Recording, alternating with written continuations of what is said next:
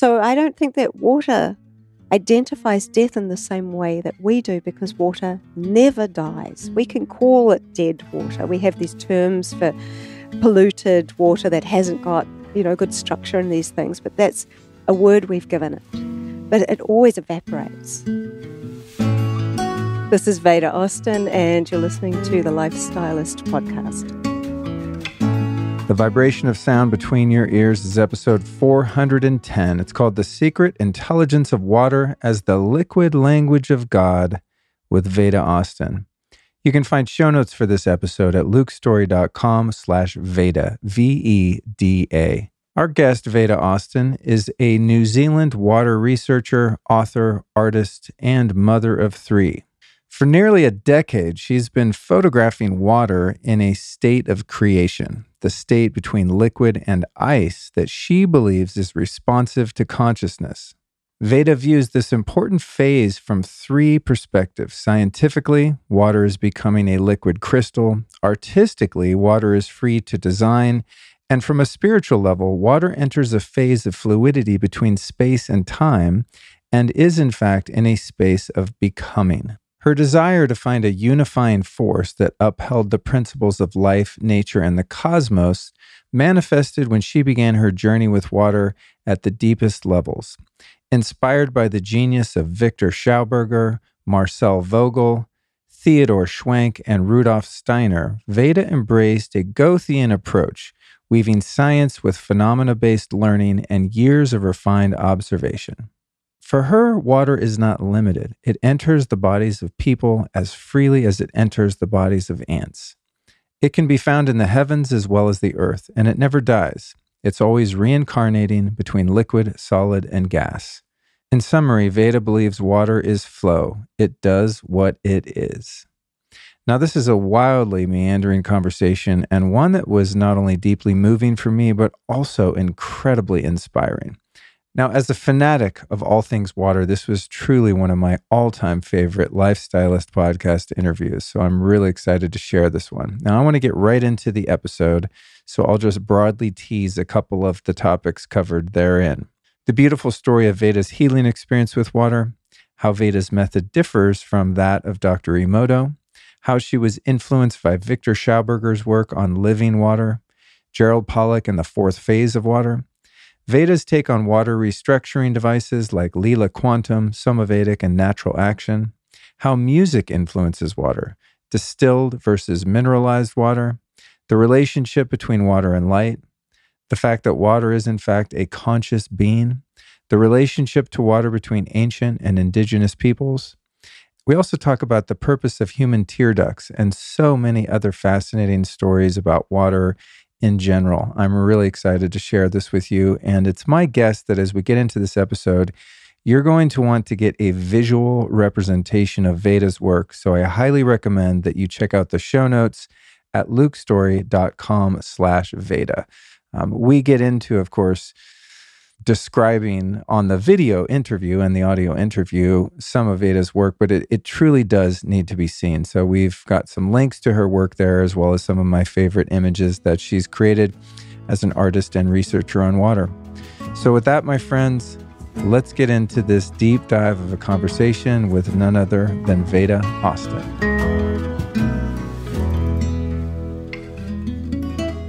Veda Austin, so great to meet you. Thank you for coming by the studio today. It's my absolute pleasure. I'm so stoked. Me too. I've been following your work for a few months, I guess now, and I'm just continually flabbergasted by how fantastic and interesting it is. As someone, anyone that listens to this podcast on a regular basis knows that I'm a water fanatic, all aspects of it, and especially the mysterious nature of its consciousness. So when I found your work, I was just like, what? Yeah. We've got to talk. And it's so fortuitous that you were able to stop by here live in the studio. I always find it's much more engaging in the flesh. So thank you. It just worked out perfectly, and some things are meant to be. So it's interesting that you would even talk out loud about water having consciousness, because a lot of people are very unwilling to even talk about water and consciousness in the same breath. And yet, what I've seen is that water is really communicating rather than conforming to consciousness. And for anyone that has followed Masaru Emoto's work or has some idea that our consciousness impacts water structurally, then this work that I've been doing really kind of takes it another step further. And it really does suggest, after somewhere in the region of 36,000 photographs of seeing water respond not only to consciousness, but its environment, to words and music and thoughts, even, and having intelligent responses in two different ways. One in imagery that you can recognize as an image that's relative to the influence, like the thought of a hand, you'll see a hand in the ice, to some new work that I've been doing, which is really pretty much next level amazing, that I call hydroglyphs, which is essentially a language of water that I'm identifying, which we can get into because it's repeatable. And to get one hydroglyph, which is essentially a symbol in ice that I've seen multiple times, I use words. So, for example, I'll write the word creation. I'll put my petri dish of water on top of the word, freeze it using my technique, which we can also talk about, take it out and take a photograph of what I see. And each time I do that, I will see a specific image. And I have to have done that at least 50 times and seen the same image appear to say I have one hydroglyph. And so each hydroglyph has a layered meaning of which people around the world are actually helping me to identify. And after 4 years of working in this area of hydroglyphs specifically, I have got around about 35 glyphs, which doesn't sound like a lot for 4 years of work, but when you consider how often you have to do so many multiple tests, it's actually pretty amazing, because then you're starting to like read real messages that are conceptual, and they have a very big overlap with hieroglyphs, and that they're conceptual meanings that are not designed to be spoken but are designed to be so felt.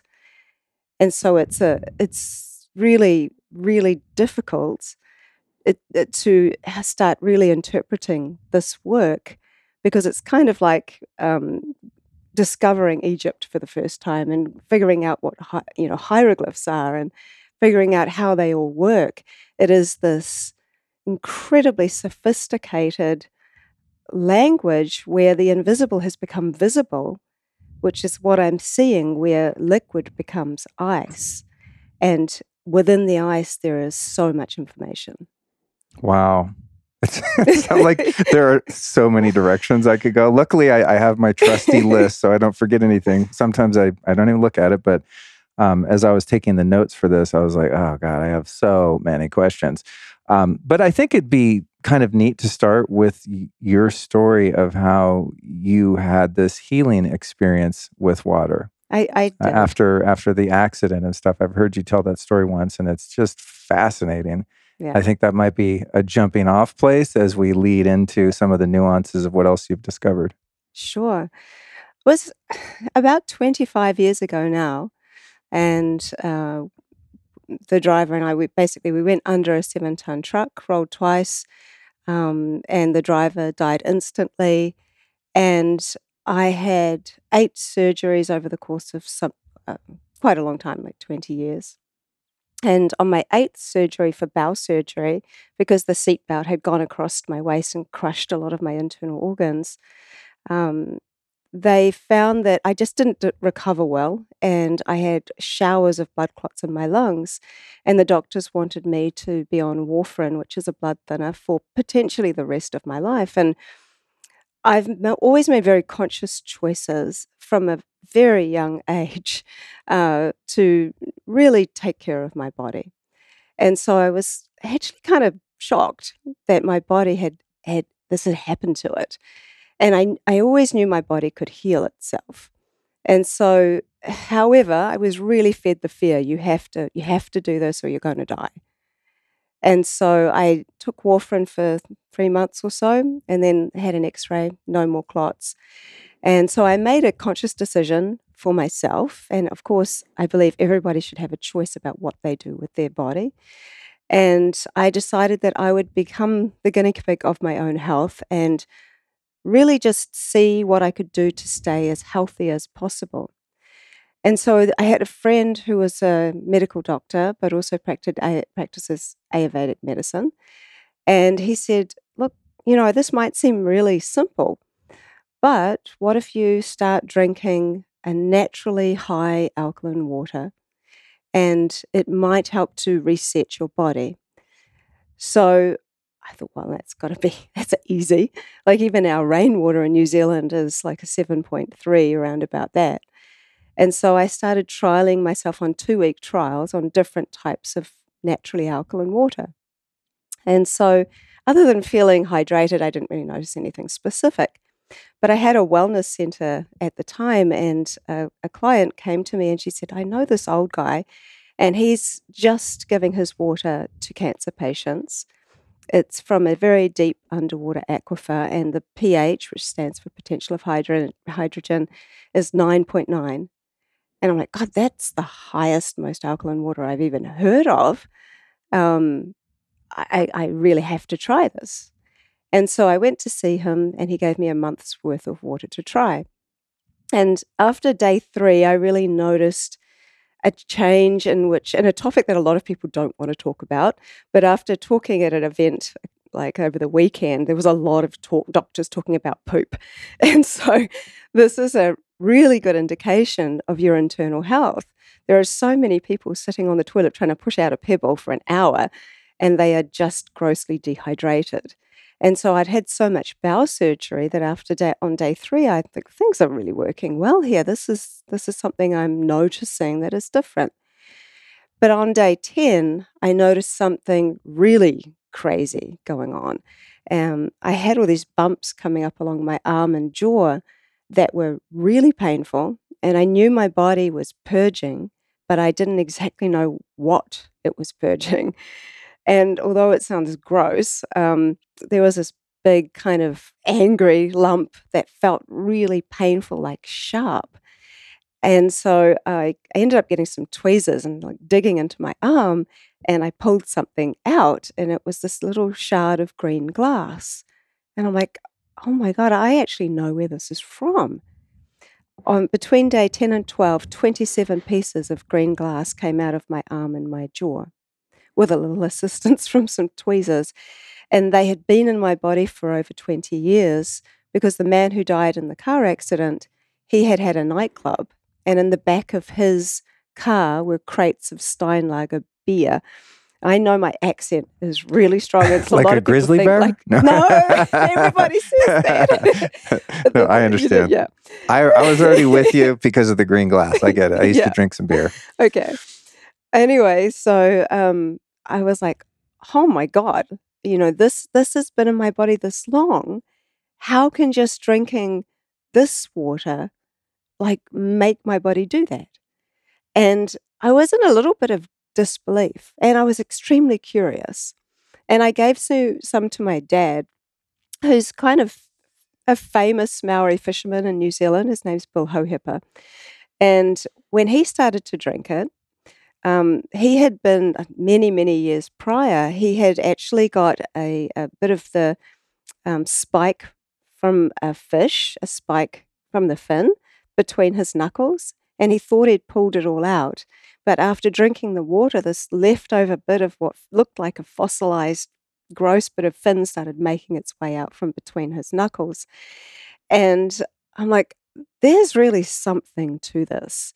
And I trialed all these people on the water from my wellness center, and everybody without exception had some kind of positive result, from just people who are very healthy, who had more energy, to people that really had some chronic problems. One man, actually, he had stage 4 cancer, and he was not wanting to try everything he could prior to going on the chemo track. And so he did a 27-day water fast and only drank that water. And he was tested halfway through the fast, and they saw that his tumor had reduced by half. And to him, that was like miraculous. But the doctors didn't really give him that much encouragement about it. They was like, well, what did you do? He said, I'm on a water fast, and they were concerned about that. But it was his decision. And 2 weeks after he'd finished the whole fast, he was completely cancer free, and he still is. And so Wow. that really spoke volumes to me. And then he went to an integrative medical doctor who actually contacted me and said, I want to know more about this water. I want to try my patients on if they're open to doing water fasts. And so everybody who tried the water, their eyesight improved. One person had to even change the prescription of her glasses. And so that really made me realize that I was working with what I call a medicine water. And I think that there are medicine water sources around the world. And this one just happened to be one that was in my own country of New Zealand that across the board seemed to make massive differences in people. It tasted different as well. It had a consistency that was slightly more viscous. And I had it tested also for exclusion zone for that fourth phase water that Gerald Pollack talks about. And he says that spring water that comes deep, deep down from a spring in an aquifer is under a lot of pressure, and pressure helps to build this exclusion zone water. So I knew I was working with high quality water, and that's what my body needed. So it wasn't that only that water is going to help heal people, but a lot of people eat a lot of acid foods and they have a lot of issues going on. And somehow this water was able to just get people into a balanced space. And so I would always say to them, if you're going to drink this type of water, make sure you do it at least an hour before or after eating food. So there was a protocol as well that was that I used for this specific water. And so I wanted to learn more about it, because it's like, is it because it's high alkaline? Is it because of the bicarb? Is it this? Is it that? The other? Is it that underneath this massive aquifer with this incredible quartz crystal bed? That probably helped. But what I think eventually I started to look into was Tesla's quote. You know, if you want to find the secrets to the universe, look in frequency, vibration, energy. And when you think about water, and a lot of people go to the analysis, what's in the water? We're so fascinated by That's already what's where in I it. went, like reductionist, like it must have high magnesium bicarbonate or a strong ORP It did effect have, or something like that. I mean, it did have I think that negative ORP was negative 298 or something like that. And ORP is something that definitely was part of that healing aspect, I believe. Interesting. But when you take out what's in water, what are you really left with? Like, what is water? I mean, we tend to go into, oh, it's H2O. It's just hydrogen and oxygen come together, and that's really it. But what I've seen in my work is that water has what I term an energetic state of health, just like we do. And so what I started to realize is that this particular water had a certain type of frequency or vibration. Not that I have gone out and actually been able to measure that, but the measurement really was in everybody's response. I tend to think of myself and people as having their own song. Each molecule has its own kind of tone and frequency, and then we have this orchestra, this humongous trillions and trillions of cells which work together like an orchestra. And so when I started to drink this water, what it felt like for me is that I had a new player. that went into each cell and informed it that there was something missing. And that then really created this new tone, this new song within me that was able to recognize things that weren't supposed to be there. And just like an opera singer can sing a high note and like shatter glass, it was kind of like that's what happened in my body, as this water literally purged everything to the surface that wasn't supposed to be there. And I had a massive energetic change. And it's interesting because what it also made me realize is that there is more to water than just hydration, just something that takes our waste away, just something that, we take for granted that we bathe in and swim in and all these things. And it led me on to the journey of how can water store information? Like, what information was held in that water that I needed to hear, that I needed to know, that I needed to feel? And that seemingly a lot of people did.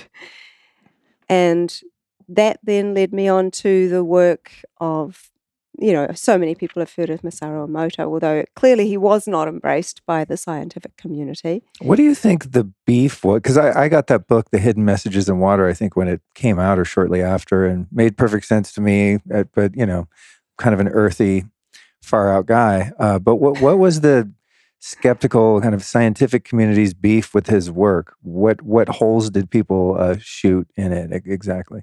Well, he was always pretty open about it. He never misled anyone, but they took many, many, many photos and chose the best photos to share. So it wasn't like it was consistent. We're seeing this perfect crystallography in every single one. Ah, I see. So that was an issue. But what I think his work really did was open the door for people to see themselves as bodies of water that are sensitive to thoughts, sensitive to environment, and like a kind of liquid crystal antenna, where we're bringing in information from the external world and bringing it into this internal world.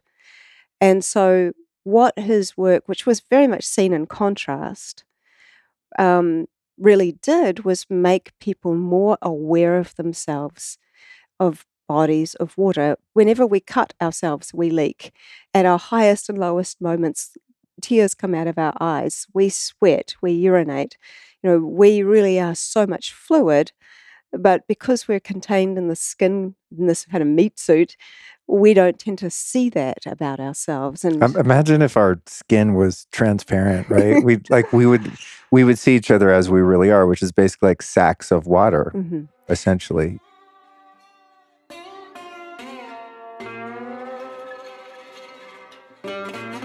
I've been into energetic healing technologies for many years, especially those that are supportive for EMF exposure.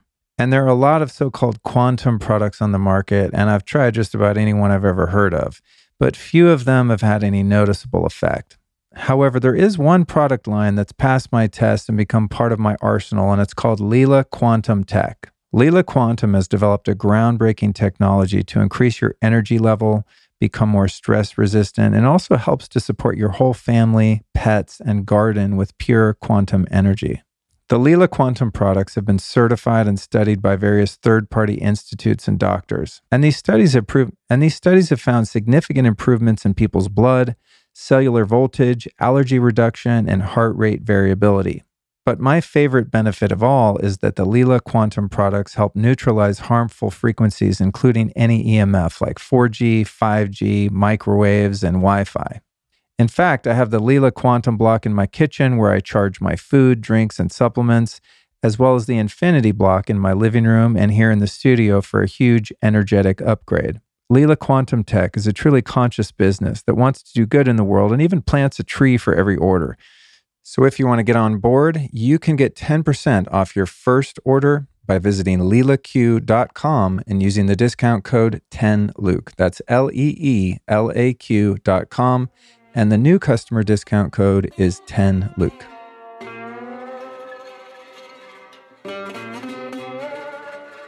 I think about it sometimes where if a body is cremated, you have a 6'2", 200-pound male dies, gets cremated, and then afterward you have a little urn of, I don't know what it's, carbon or whatever the ash is that's left over, right? It's like, well, where did the rest of that physical structure go? It evaporated.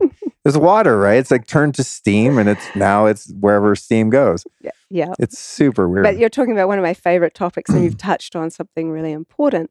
Actually, it's been identified that the ashes are salts after you're cremated. And given that we are an ocean, we're not fresh water, we're salt water. And salt is also one of my passions, because I'm always interested in what we're essentially made of. If you pardon the pun, boiled down, we are water, salts, minerals, and consciousness. And the way in which salt and water work together in this incredible synergy of information storage, we don't tend to think about. Within all of our technology, there is a crystal. The crystal is storing information. Quartz stores vast amounts of information, but salt is electrical, and salt, when its cubic bonds actually fall away when it becomes into water, then it shares that information with the water, and that water then becomes a liquid crystal, because salt is a crystal, water is liquid, they come together, and they have this new type of information that is held within this liquid. And that's also what we are. I always think that actually our cellular memory is there because of the salt in our body mixed with the water. And really, I think that there is this idea, for me anyway, that water outside of the body and within the body is an observer. And I think there's two types of water in water. And I see that within a lot of different avenues, like in the work that I do. And maybe we should kind of come back a little bit before I get really into that. Sure.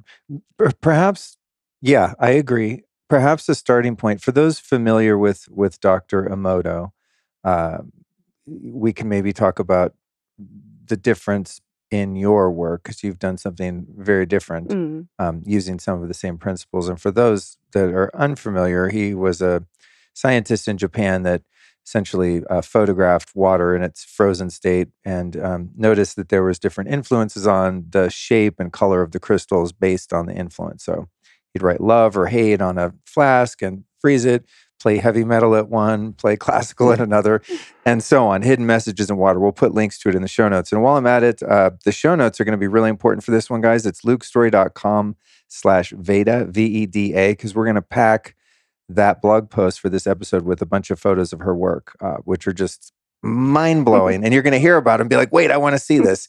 So we're gonna cover that. But yeah, perhaps you could just kind of talk about how you developed your technique and what it is fundamentally, and then people can go look at it and freak out. Yeah, and do it for themselves, which is what I always encourage people to do. So in the beginning, so just to carry on, there was another person who really influenced me and really encouraged me to kind of move forward, and his name is Laurent Costa. And he's a French microscopic photographer that takes photos similar to Emoto in the same kind of way, with flash freezing water and then photographing what is seen in the ice. But where he came from, his ethos was quite unique, in that he thought of water as his spiritual teacher. And so he didn't want to influence the water. He didn't want to project himself upon the water. He just wanted to invite water to share whatever it wanted. And what's so amazing about the photos, and which I can share with you, that he took, where he was getting smiley faces microscopically. He was getting perfect hearts. He was seeing fish. And often he would look into a dish and smile at the water prior to freezing it. And all these happy faces were appearing. And when you see them, they make you smile. And I worked professionally as an oil painter for quite some years, so I see the world through a very artistic lens. So rather than seeing the geometries that Emoto was photographing, which look a lot like snowflakes, I was seeing like these amazing faces and stuff. And then there was a man called Thomas Hieronymus, who was a radionic engineer, and he observed that when he went into a Parisian meat market, And he noticed that the freshly placed organs of an animal appeared to be affecting the way the frost froze on the glass behind where they were placed. For example, like a liver, a liver would appear, the shape of a liver would appear in the frost above where the liver organ was, and so on and so on. And his idea was that there was still some kind of life force energy emanating out of these organs because there was water in the blood. And that water in the blood was communicating with the water outside of the barrier of the organ. That's insane. So And like kind of a coherence, a coherence right? and Where it's information finding transfer. each other again, right? It's always finding each other. Wow. Water's always looking for water. That's why we search for each other. That's why we look for love. Wow. We're always attracted to certain people and we kind of remember them somehow. Some people feel so familiar to us. And I've always thought that we have this liquid within us, but we always forget that there's water in the air. And so because we have electrical charge, that gives off a certain, quite far, it goes quite far. And the water in the air is attracted to that electrical charge. And that actually is the way in which we can go into a room and just feel how it feels to us. The information is being transferred from the air into the fluid system. And that's how we feel what another person feels like. And there is a memory that is shared between those people. It's a feeling that we get. It's like, I just kind of know you from somewhere, and no one really can explain how that is, except that it is. And most people have felt that. So anyway, I digress. So as I was inspired by these people, I was really inspired by Thomas's work, and really his observation, because it was macroscopic. So I've been doing this work as a water researcher for nearly 9 years. And back then I didn't have a microscope. And I was really curious, like, could water really store information? That was my question. Because you read all this stuff, but I always say, if you don't believe everything you read or everything you hear, like, see if you can do it yourself, if there's any way. And so I had some water, obviously had some good water. And I had a glass petri dish from something else I was doing. And I thought, well, you know what? I'm just going to put some water in this petri dish. The secret seems to be in the freezing. I'm going to put it in my freezer and then I'm going to pull it out and photograph it. But I'm going to basically just think of something and project the thought into water. That was my very rudimentary kind of thought. So I held my petri dish of water in my hand and I noticed there was a bit of fluff floating around in it. So I was like, oh my God. So I put my hand in to take the fluff out. But my conscious thought was, I wonder if my hand will have any impact on the water's quote unquote memory, because I didn't know if it was real or not. And then I put it in the freezer with the broccoli and the peas and the ice cream and stuff and like just forgot about it and came back to it a few hours later and took it out of the freezer, held it up to the light and took a photo on my iPhone.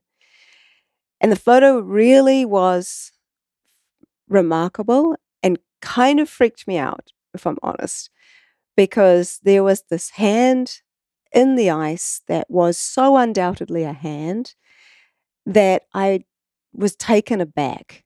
It took up half the petri dish. So this is something I'm looking at with my naked eye, and I managed to capture it on my phone. And I was sort of almost in disbelief. So I showed it to my son, Rama, and he didn't know what I'd done. And I said, what does this look like to you? And he said, it's a hand, Mum. It's kind of a creepy hand because it looked like an X-ray of a hand. I'm like, I know, it is. It's a hand. Like, or maybe it's a coincidence. I immediately went there. And so then I thought, well, if any water's going to be informed, it's got to be seawater. So I got some seawater because we lived by the beach and froze a thin layer of that. And in the ice, there was this incredible outline of a fish and its tail and its fins and this perfectly round eye. And I'm like, oh my God, like what? And then my freezer became my most used household appliance. I And bet. I did so many different co-creations, I like to call them, because I'm very much in the same camp actually as Laurent Costa. I really don't think of this work as experimentation because I'm a body of water that doesn't want to be experimented on, and because I'm seeing water respond to me. And in my culture, my father's Maori, there's a great deal of respect of water being an intelligent kind of living source and I've an heard you. ancestor. I've heard you mention in relation to peoples of antiquity and cultures that are still intact, however few there might be, that they always refer to water as the waters. Mm, Right? yeah, It's not just this minimized thing. It's this holy, sacred yeah. element. And when I heard you say that, I was like, oh, that's so interesting. That's very true. It was a pre-Roman times, and it's interesting because people would talk about waters in a very reverent kind of way, and it's very sacred as the waters. It's like the body of waters. Capital T, capital W, Yes, right? and Like then the earth. but Yeah. it stopped being called that when plumbing came into the world. And we Yeah. started I was realizing, like, oh, turn water's on the water. taking our waste away. It was just Right. now it's water. But then we started breaking it down even further into H2O. But where Wow. the waters really still are around in our language is still with a sacred type of water where we say her waters broke. Oh, wow. Yeah. So there's still some remnant of that Right. sacredness there. Thinking about this, it's always been interesting. Well, I guess not always, but as soon as I figured it out, but I've been a fan of hot springs since I was a little kid. I lived Yeah. sometimes in Colorado, and I would say soaking in hot springs and just natural bodies of water in general, whether they be freezing in the winter or hot, is probably my very favorite thing to do. Mm. Literally, like if you're like, what's your number one thing in the world to do? As far as like an activity, I think it would be that. And I've observed how where these hot springs are located around the world, and I've been to many all over the place. They were sacred centers of the peoples that were there before that land was colonized and sort of settled by the people that came in and took that land from said native peoples. But there's always this great historical account or reverence for those waters, right? Mm-hmm. Like if you go to some little hot springs resort in a small mountain town somewhere and you kind of look into the history of it, it's very common that there was a prehistory to it, which involved the native peoples, right? And then someone came in and acquired that land and then turned it into a little, monetized it into a little hot spring center or something like a spa, right? But it's interesting to observe how humans have always settled around springs, not only hot springs, but drinking springs, to the point that so many towns, at least in this country, are called something springs.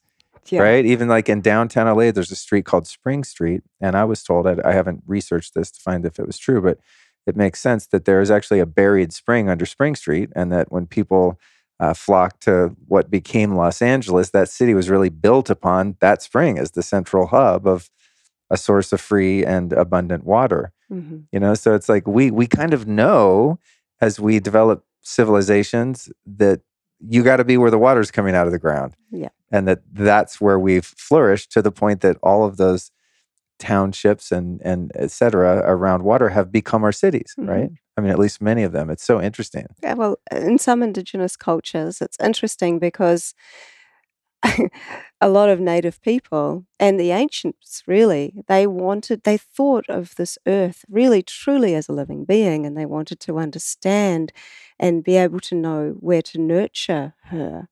And so it was a very interesting thing because they thought of the springs, the colder springs, more as arteries, but the hot springs were more like organs.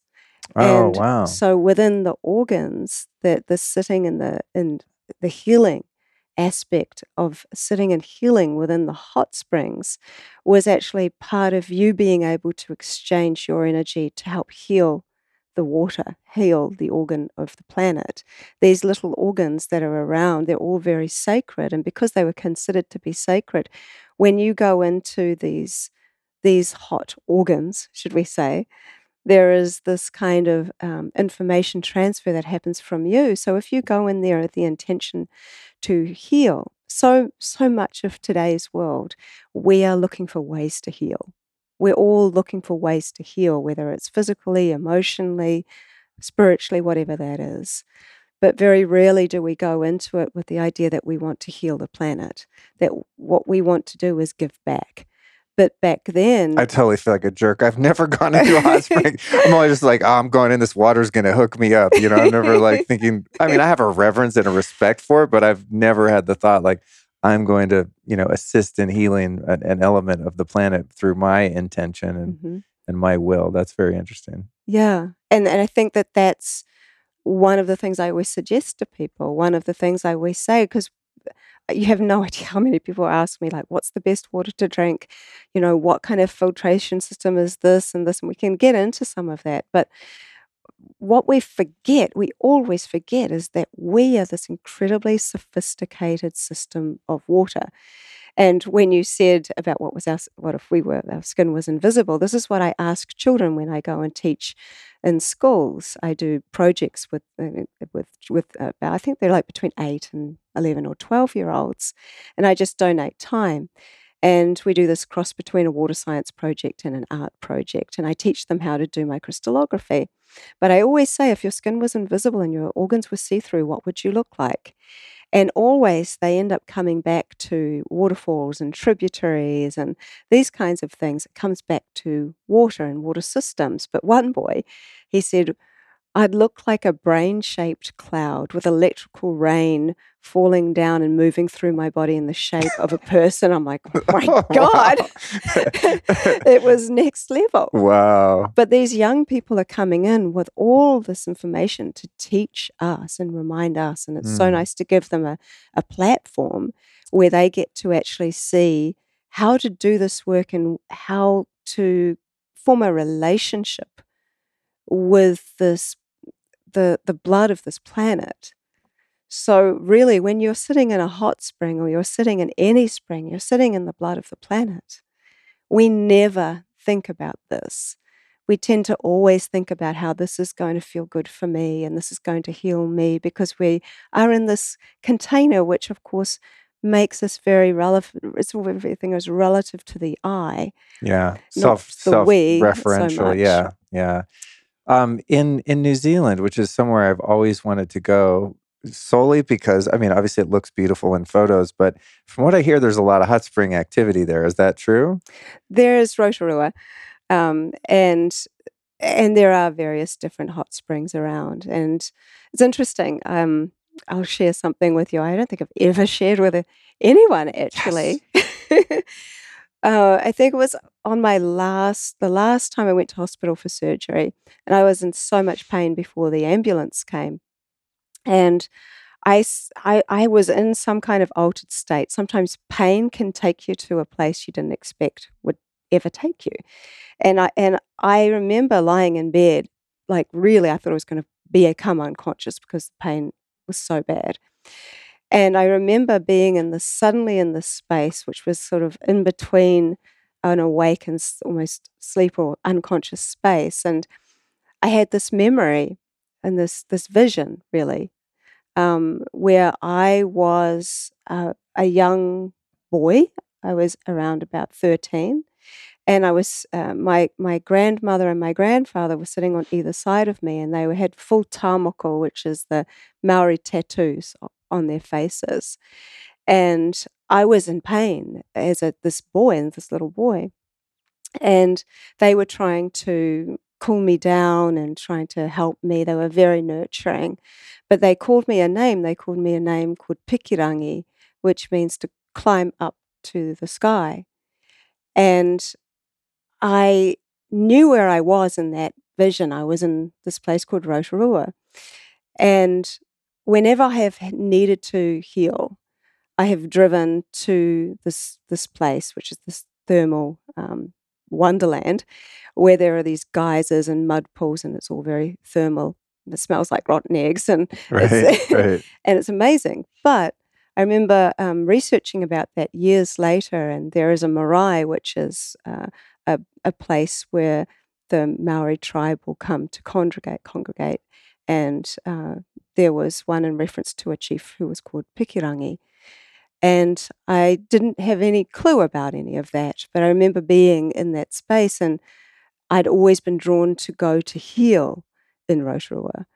And so you can get the mud there, and a lot of people love to put the mud all over their bodies, and even the minerals in the mud and the heat.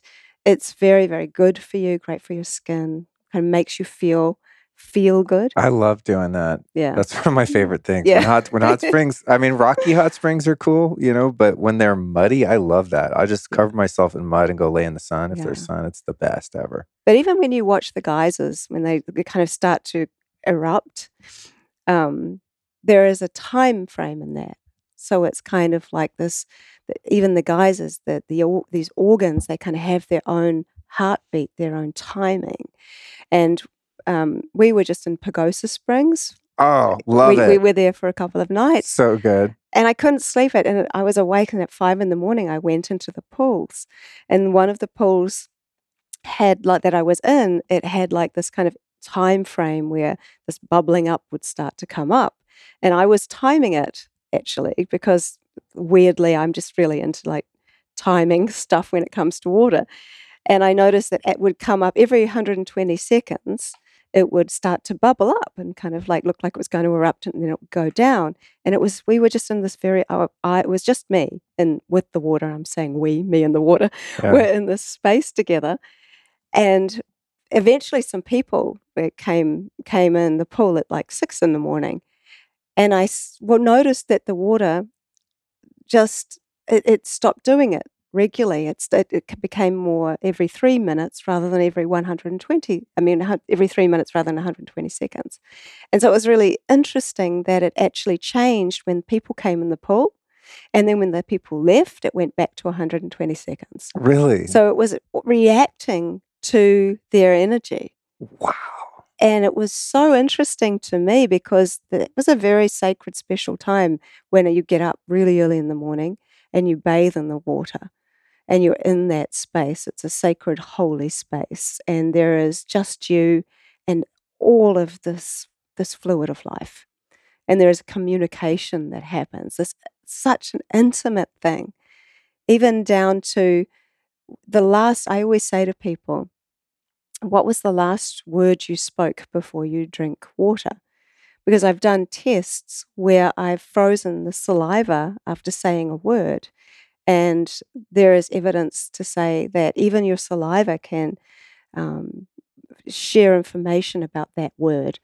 So it suggests that whatever you're saying, the saliva is holding that information, and that is the first contact outside of your consciousness that physical water is going to come into your physical body and actually interact with the first word, which is still vibrating in your mouth when you speak. And so rather than it being all about what this water can do for you, I think, okay, what can this body of water, how inviting do I want me to be? How inviting do I want this temple of water to be for this water that is entering me? It is literally such an intimate exchange. It's one of the reasons the ancients and many people today pray or say a blessing or be grateful before they eat or drink, because there is a resonance within your mouth that is an invitation for the food and the water that is coming into you, becoming part of you. Wow. Now it's time to turn you on to one of my favorite deliciously calming nighttime elixirs. It's called Organifi Gold. If you've ever had a golden latte, you know what I'm talking about, but you probably spent $10 on it if you had one. Well, now you can make one at home in about 5 seconds. And even though it tastes like a dessert drink, this is low sugar and totally guilt-free. My recipe for Organifi Gold is usually some hot spring water, a little grass-fed butter or ghee, or maybe even coconut oil, and a giant scoop of gold powder. Then I toss that in the blender and I'm good to go for a super chilled out night and great sleep. The gold mix is loaded with organic, non-GMO superfoods and herbs like turmeric, ginger, reishi mushroom, lemon balm, and turkey tail mushroom. The only real issue I've had with the Organifi Gold is that I go through it so quickly that I can hardly keep my supply intact. So if anyone Organifi is listening, hook a brother up. But seriously, this stuff really does taste amazing and also satisfies my late night sweet tooth while chilling me out after a long day of podcasting. So to get your claws into some of this Organifi Gold, just visit Organifi.com/lifestylist. That's ORGANIFI, Organifi with an I, Organifi.com/lifestylist. And if you use the code lifestylist, they're going to hook you up with 20% off. They have an incredible suite of products there, so make sure to cruise the site a bit and use that 20% off Lifestylist code at checkout. That's cool you were in Pagosa Springs. That's one of my favorite springs ever because they have all the different temperatures too, Yeah. and then the river right there. I've always wanted to go in the winter when the river's freezing. Yeah. I've only been in the it was summer. pretty cold. Was when we it? went. Was it? I mean, it's still nice and refreshing in the summer. Kids are swimming out there and stuff. But I remember I was there and I was like, oh man, I got to come here in the winter and get the full deep freeze. Yeah. But wow, that's so fascinating that the time, I never thought about like the pulsing of the geysers and the timing. In some water, there's a spring outside of Santa Fe called, I think it's called Ojo Caliente, if I'm not mistaken. And they have like a carbonated spring, a natural spring that's carbonated. Wow. It's like hot Pellegrino water, and it's very buoyant. And it's really easy to float around in there. It's just fantastic the way that the planet actually interacts with that water. I love your perspective of what can we contribute to that interaction. That's really beautiful. Yeah. And so what I'm seeing with my work as an interaction, I call it like a co-creation, because like I mentioned earlier, I think that water is actually communicating rather than conforming to our conscious expression. And I say that because I see it time after time after time after time again, and that water doesn't always do what you think it's going to do. It seems to be almost sovereign in the way in which it communicates with you and with me. And so an example of that is that I was doing multiple studies of the sound of Om. And water seems to love to design a specific pattern for that sound. And it looks a lot like the rings of a tree. It's kind of like lots of circles all like that. And so in my arrogance, I thought, oh, well, if I play the sound of a gong, it kind of sounds a little bit like that. I'm sure water will probably do something similar. And I had an assumption that I knew what water would do. And that's never a good idea in this work that I do, to kind of think because I've found that water A won't work, it won't design, or B, it will do something completely different.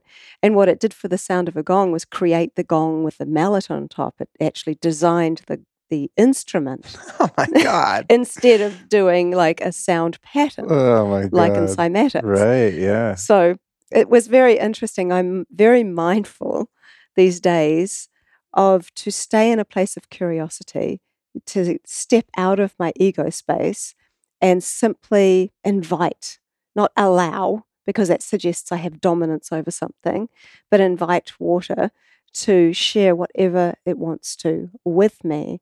And because I was observant that water really likes to design in art, and I always say that art is the heart of water, I started using photos of people to see if it would show their faces or their features, a kind of facial recognition. And so one of my most well-known images is of my friend Wendy. And so I basically put her photograph on the table, put my petri dish of water on top of it, froze it using my technique, which I'd like to talk about, and then photographed it. And you clearly saw her face in the ice. And so then I've used other people's faces, and we see their features. And if they're on a profile, it will usually show a profile. If it's face on, you'll usually see the face on. I even have used statues, like the statue of Jupiter or Zeus, wherever you come from, you like to call it whichever, but with the big beard. And although I had frozen it just a bit too long, you can see all the features of the beard and the hair and the face, eyes, nose, everything. And my friend and my mentor, Dr. Gerald Pollack, he's been kind of guiding me along this journey for quite some years now.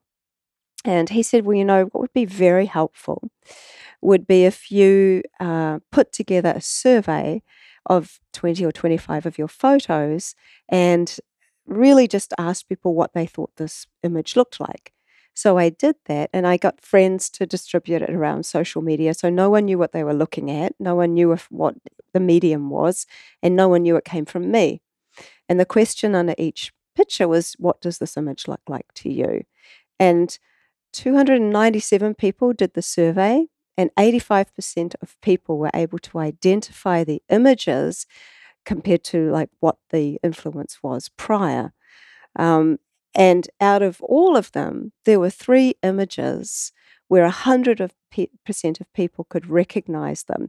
And you have to realize this is liquid water going in to the freezer and ice coming out with imagery that you can see with your naked eye. And I always say to people, if this is way too out there for you to accept or to comprehend, or you think it's just absolute bollocks, and there's always people that find that just too difficult to get their head around, because it really isn't a thing you're supposed to get your head around. It's just something you're supposed to feel.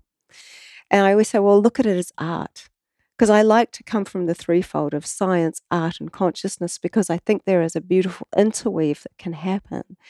And if you think and you look at this imagery as art and realize this is the most organically made art you can imagine, it takes it on from a different perspective. You're not trying to pick it apart and go, oh, she must have been doing this or this or this or that or the other.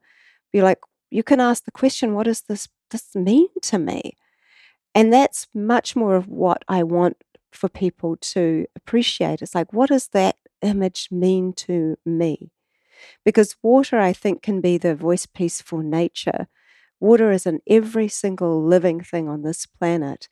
And the fact that now we can take something which is essentially not seen, which is in the liquid form, and then it comes into this seen place, it's really, really remarkable. And even Rudolf Steiner recommends to his students, well, used to recommend before he passed, to look at the frost, look how the frost freezes on a butcher's window compared to that of a florist's.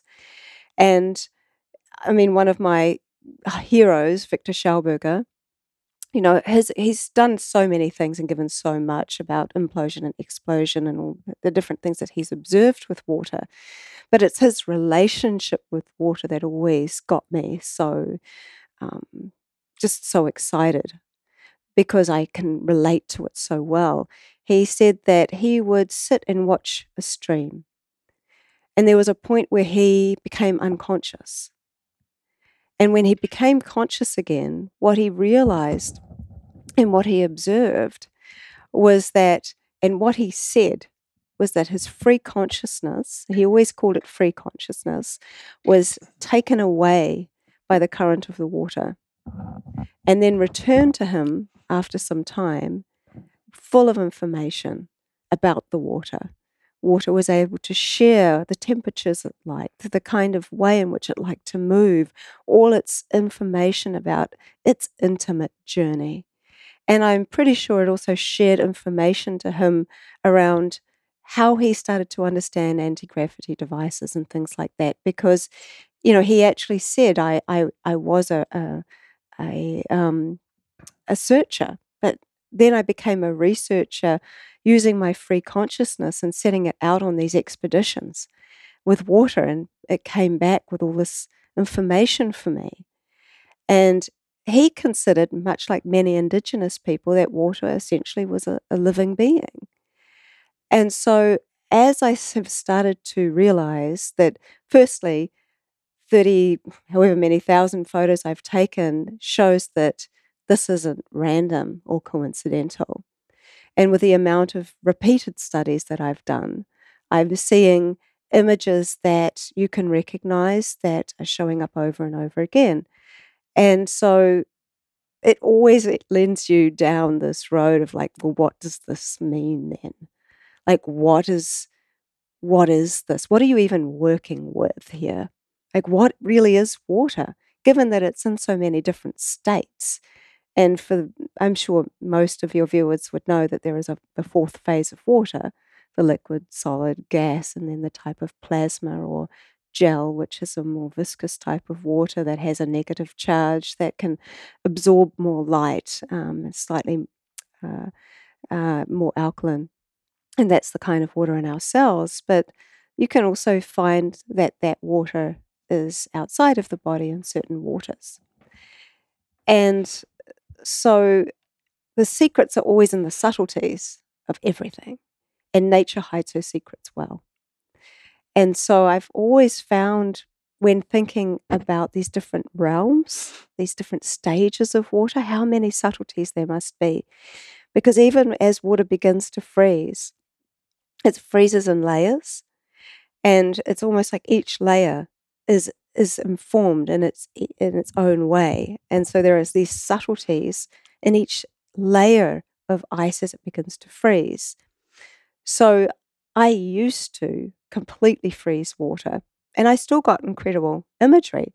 But I look back now, all those nearly 9 years ago, and I'm like, that's amazing that I got such incredible imagery in totally frozen water, because I haven't done that in years. When I started to really look into the new science of water, and there really is one, I started to recognize that there were these different stages, and maybe I was missing something important.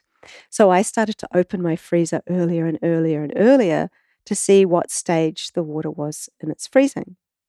And I came to realize that water really, around about 4 minutes, 45 seconds to 5 minutes, does something really amazing. And it's different with each person's freezer setting, but it kind of goes into these two phases, which I call informed and uninformed. But essentially, they are a liquid crystal, and or basically liquid, and a kind of ice. I say it's kind of ice because it's so early on in its stage of freezing that I would consider it to be fourth phase water. It's kind of in the stage between molecular chaos and molecular order. I call it the space of creation, where water uses its building blocks of ice to design, kind of like pixels do for a photo. And so in this space, it's just kind of a different type of ice. And there is liquid on top of that.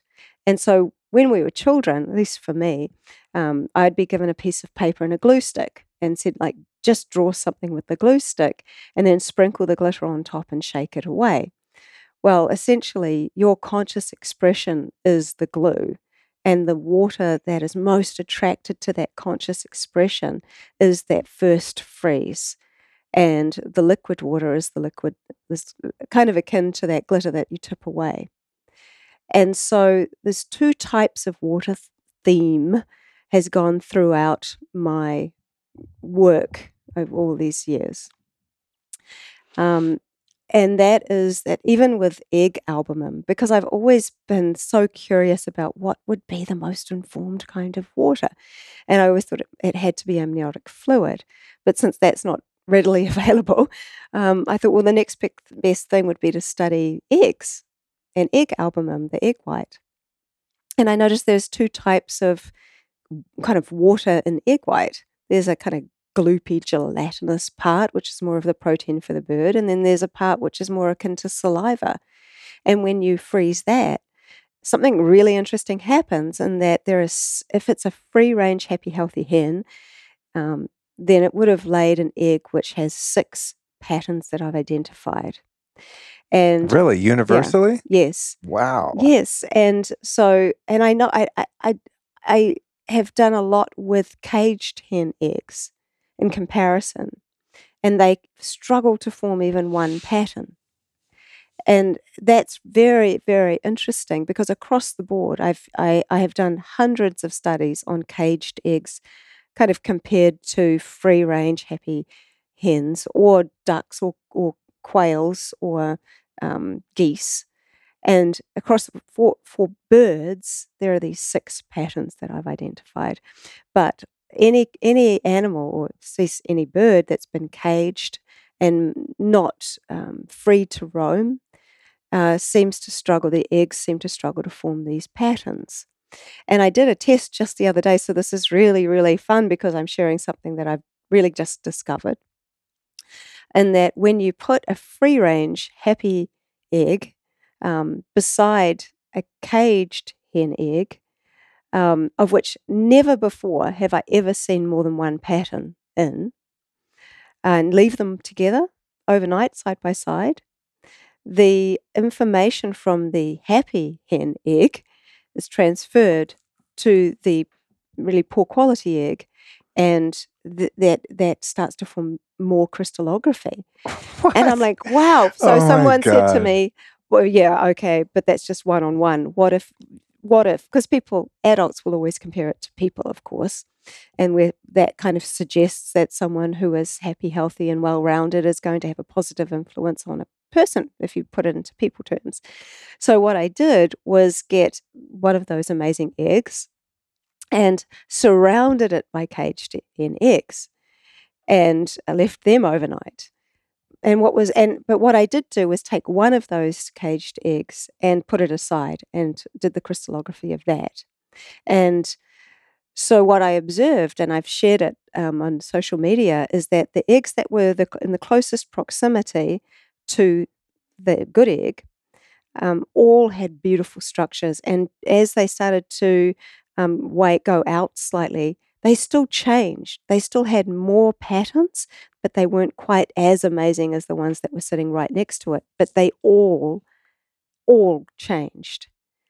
And so this is a very interesting phenomena, because I've seen something similar happen in tap water when sitting next to spring water. Tap water has a very specific look crystallographically. It kind of is jagged and doesn't really have a lot of formal structure. Say spring water will form these things that I call fern hexagons. It's like a hexagonal kind of star shape with ferns on each line. I call them these fern hexagons.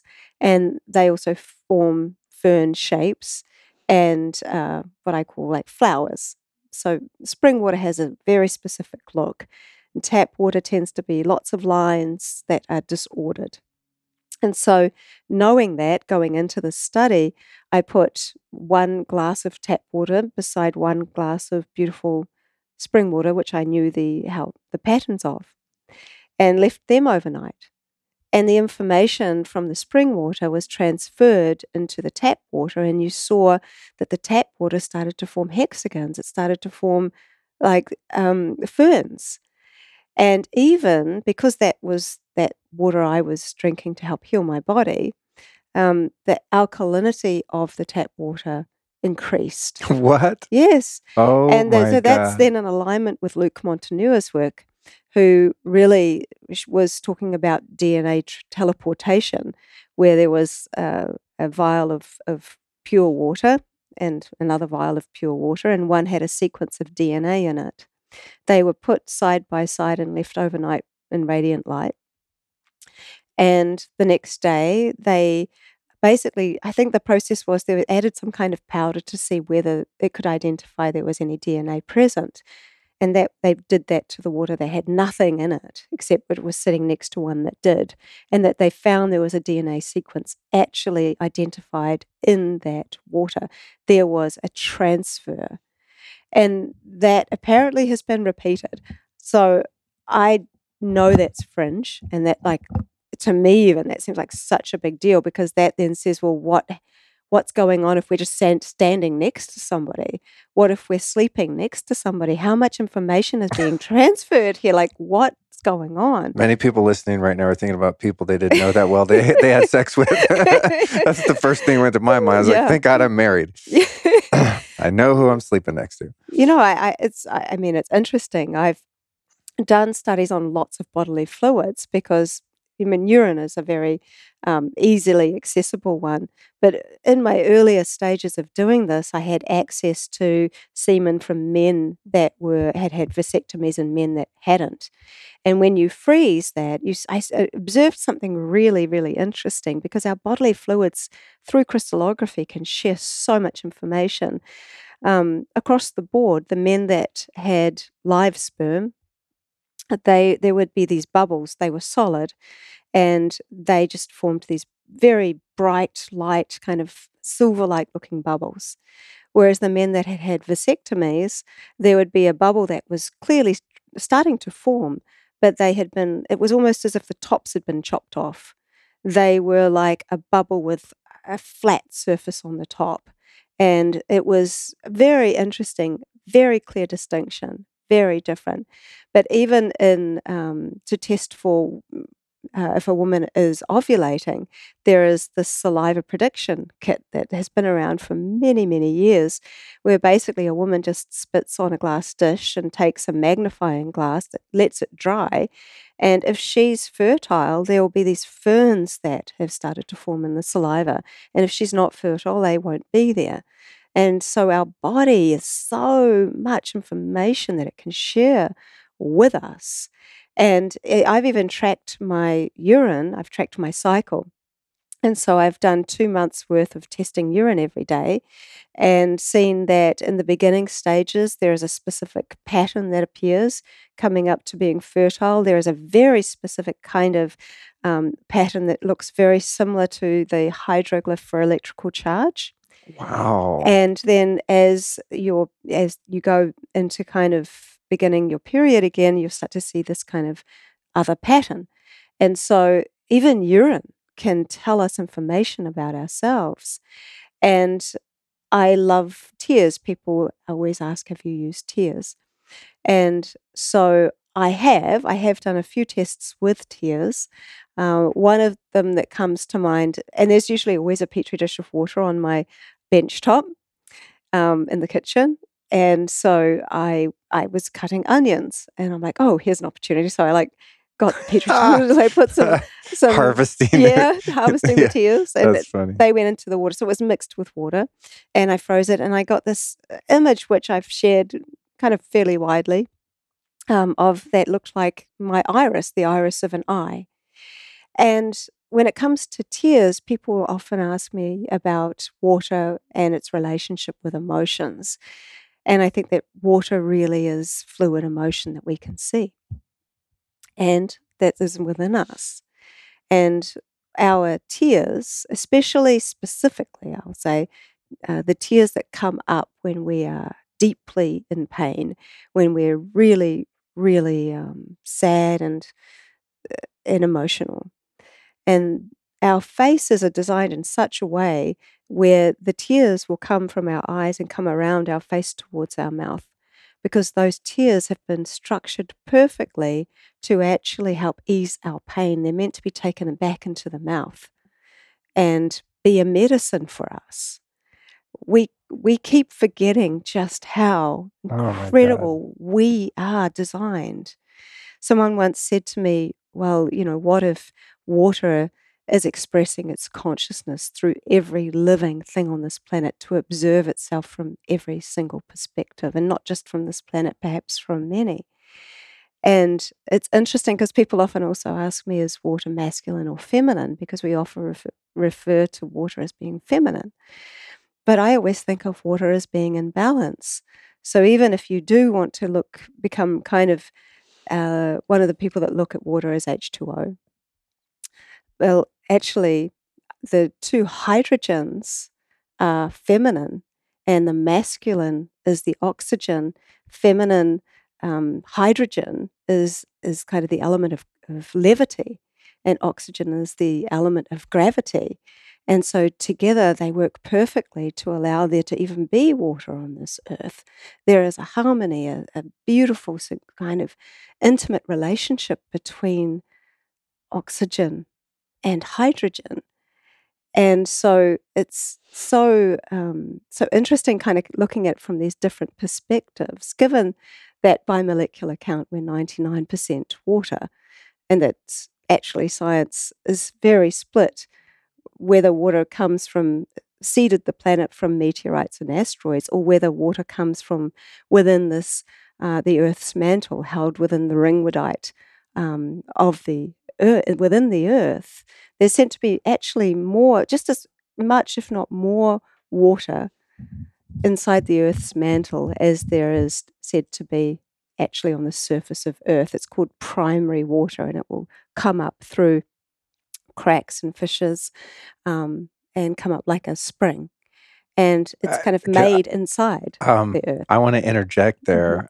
In a recent solo cast, I did a whole thing on primary water. And this, to me, it's like, there's so many things you're talking about that I didn't even know that are fascinating, but I've always had the sense, as being a spring water collector for, God, I think I started when I was a little kid with my grandmother, because these springs, like high Rocky Mountain springs and such, um, they're 8, 10,000 feet up, and there's this levity to the water. It's just being drawn to the surface, and it just goes and goes for hundreds of years that have been recorded, right back to people settling around these springs.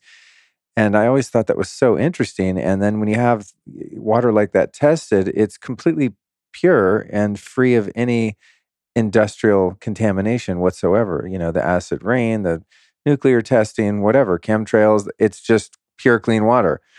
And I've always thought that was really interesting. So I, being a novice researcher compared to you, found this thing primary water. Mm-hmm. And that in and of itself, I highly encourage people to research because it does many things, but one is that it totally dispels what I believe to be a myth that there's a finite amount of drinking water here, like potable water, I think they call it, right? That the earth actually manufactures water. I mean, this is just mind blowing, right? Because I think we've been led to believe that there's this scarcity, like with crude oil and things like that there's only so much of it. And so by that scarcity being created, of course, now there's a sort of an artificial value attributed to that, like gold or diamonds or something like that, right? If every grain of sand on the beach was a diamond, it'd be worthless, right? But you have to go get it, and there's only so much of it, right?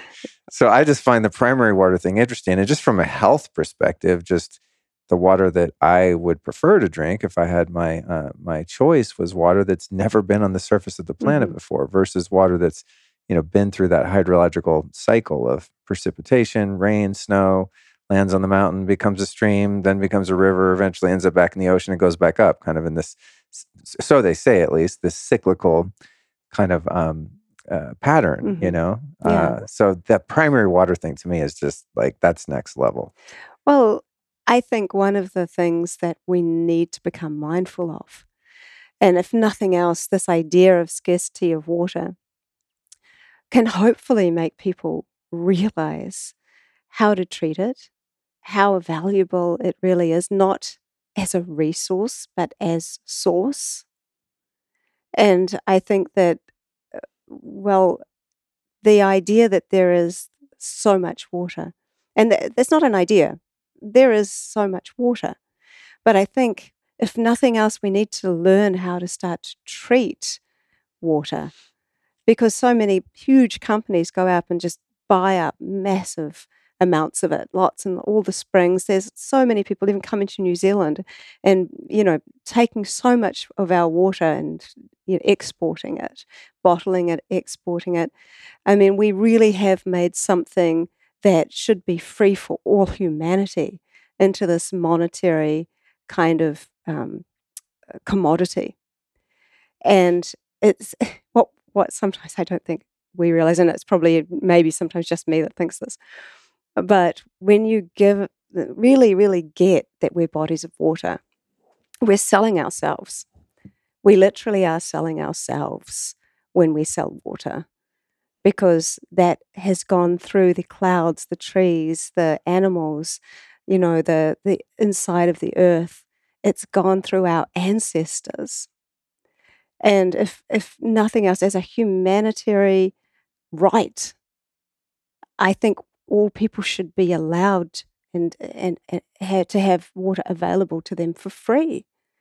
I think that we have commoditized so much stuff, and we've also polluted so much stuff. But we have the ability to come into reference.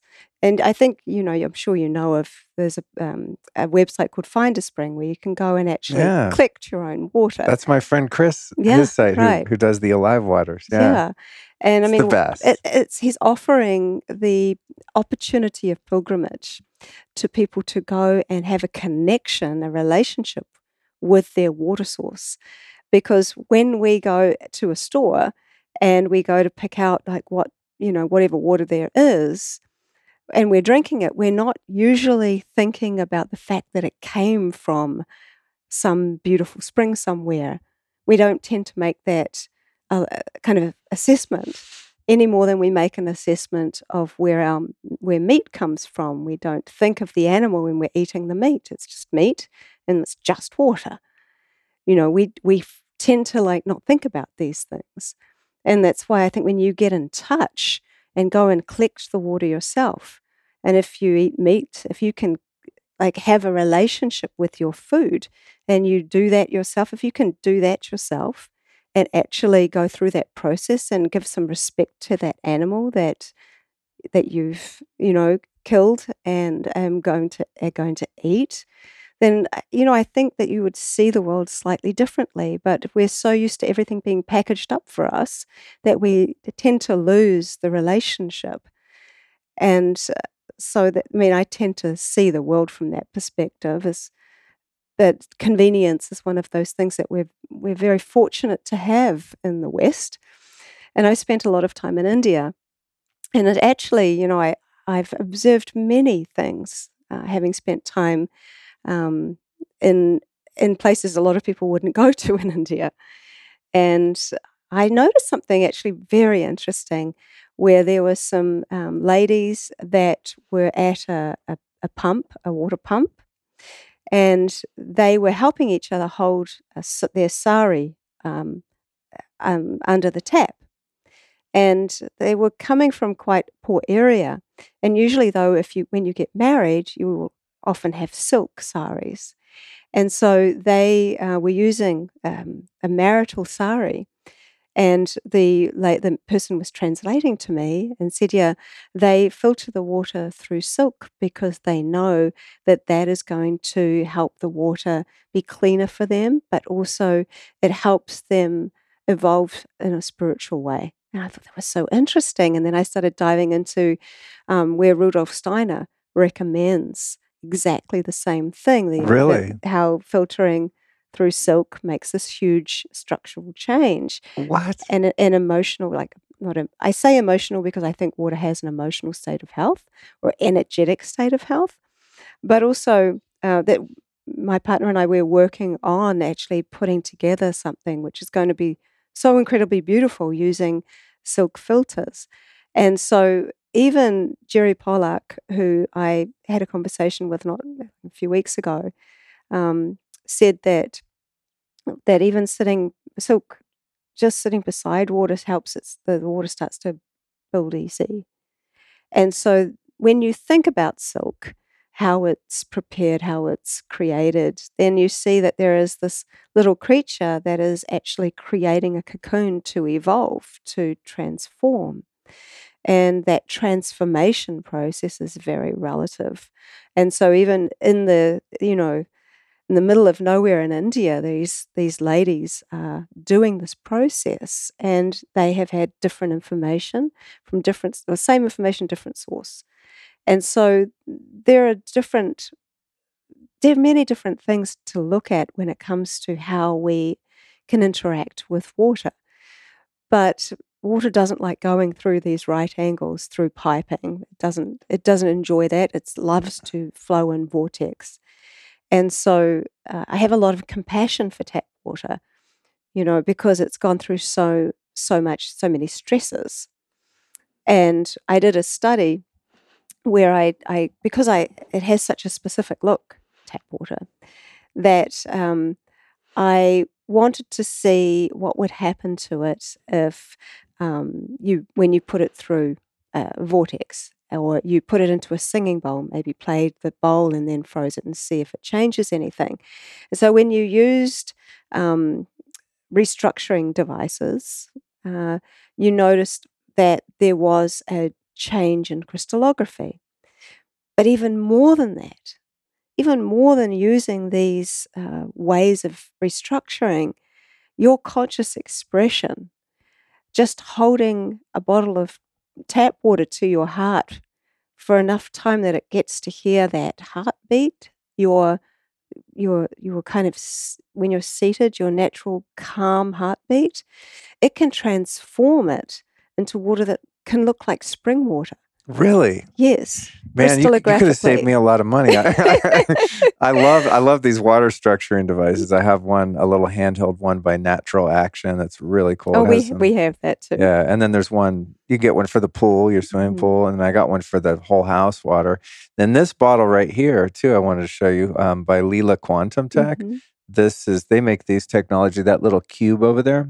They make these, whenever you use the word quantum, always like, it sounds so fake. But they've done a number of studies actually with the Emoto Institute.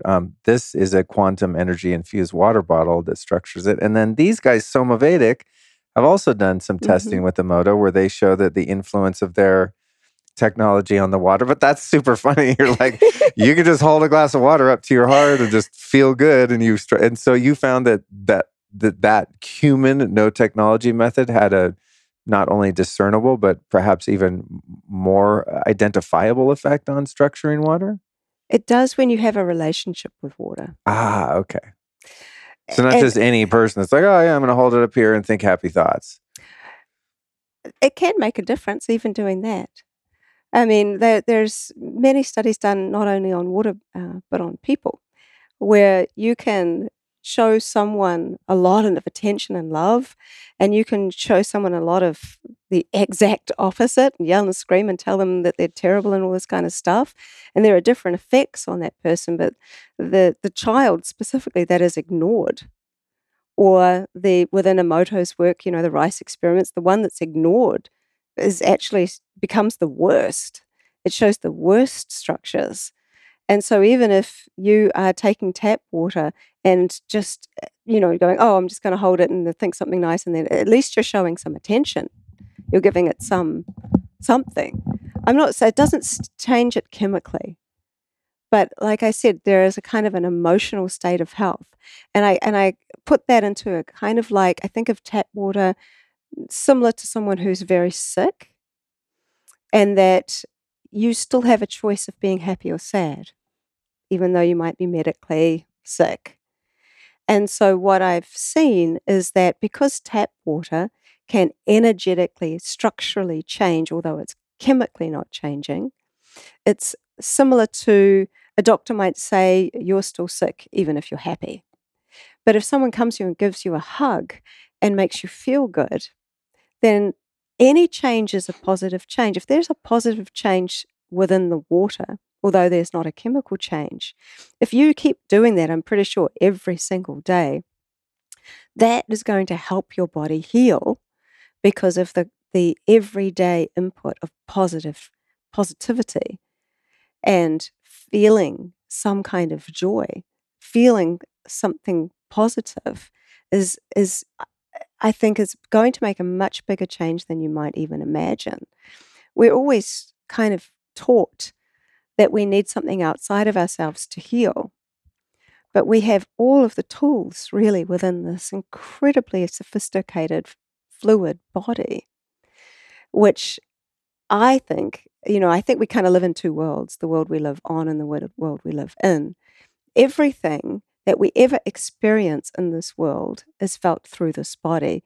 We see the world with these eyes that take in the information. We hear the world, we hear the words, we hear music through our ears. We touch with the sensations through the body. We taste within the body. Everything is felt within the system. Is there ever anything we actually experience outside of this body? And it's interesting because we can observe ourselves. So there is something. And how Yeah. can we observe Yeah. ourselves? And so when I think of the water, which is in this physical body, I started to talk about two types of water. Well, I think there's two types of water in people. I think that there is the water that we drink that hydrates us and that, goes throughout the system and gives us our energy and all these different processes, that also passes through the body.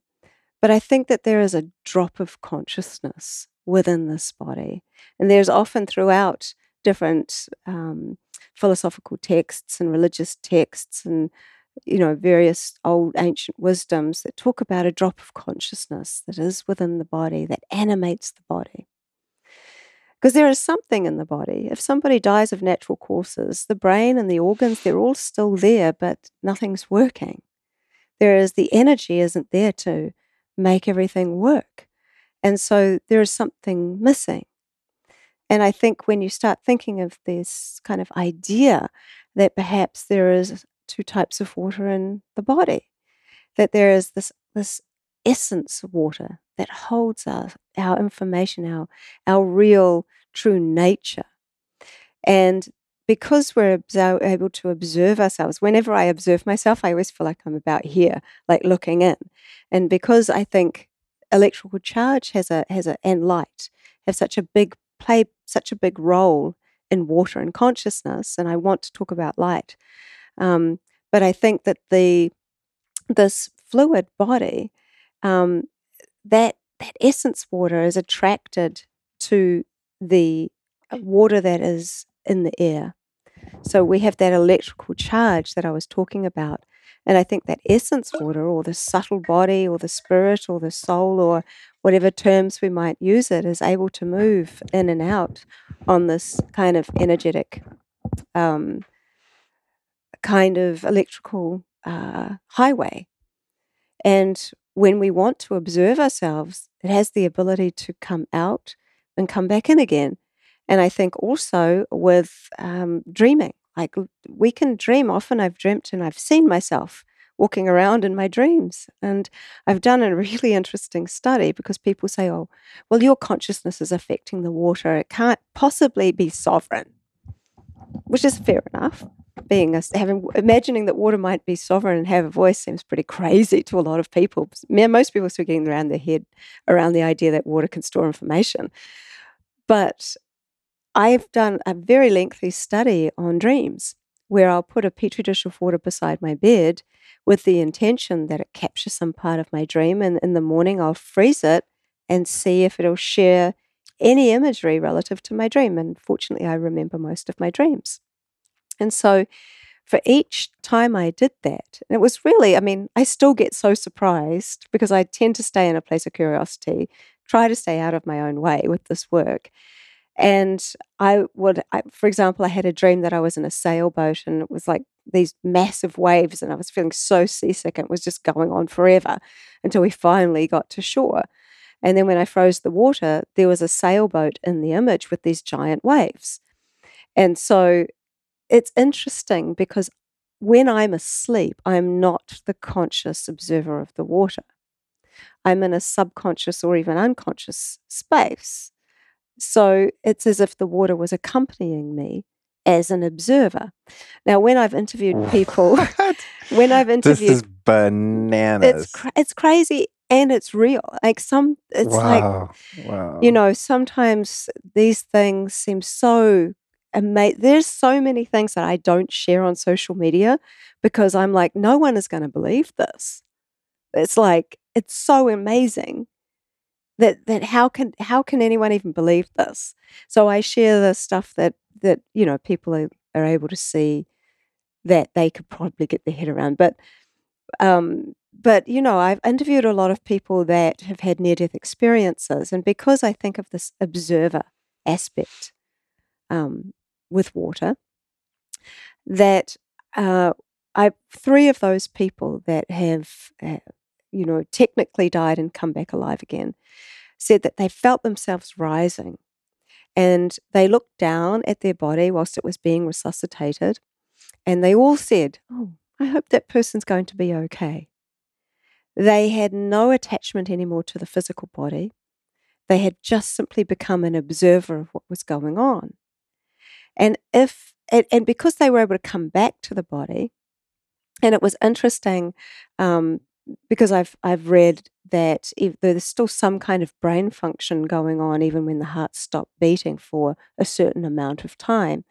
And even in Jerry Pollack, in one of his interviews that we were listening to actually today, where he was talking about some study, someone had done a study on rats that after they had been killed, there was still water, with the water in the butt, was able to still flow through the body. There was still some for about an hour, which was a very interesting observation.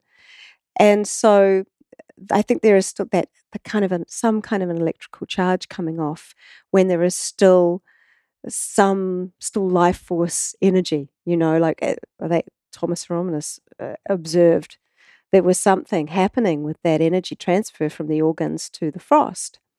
And so they were all able to observe themselves. They've said they felt themselves rising.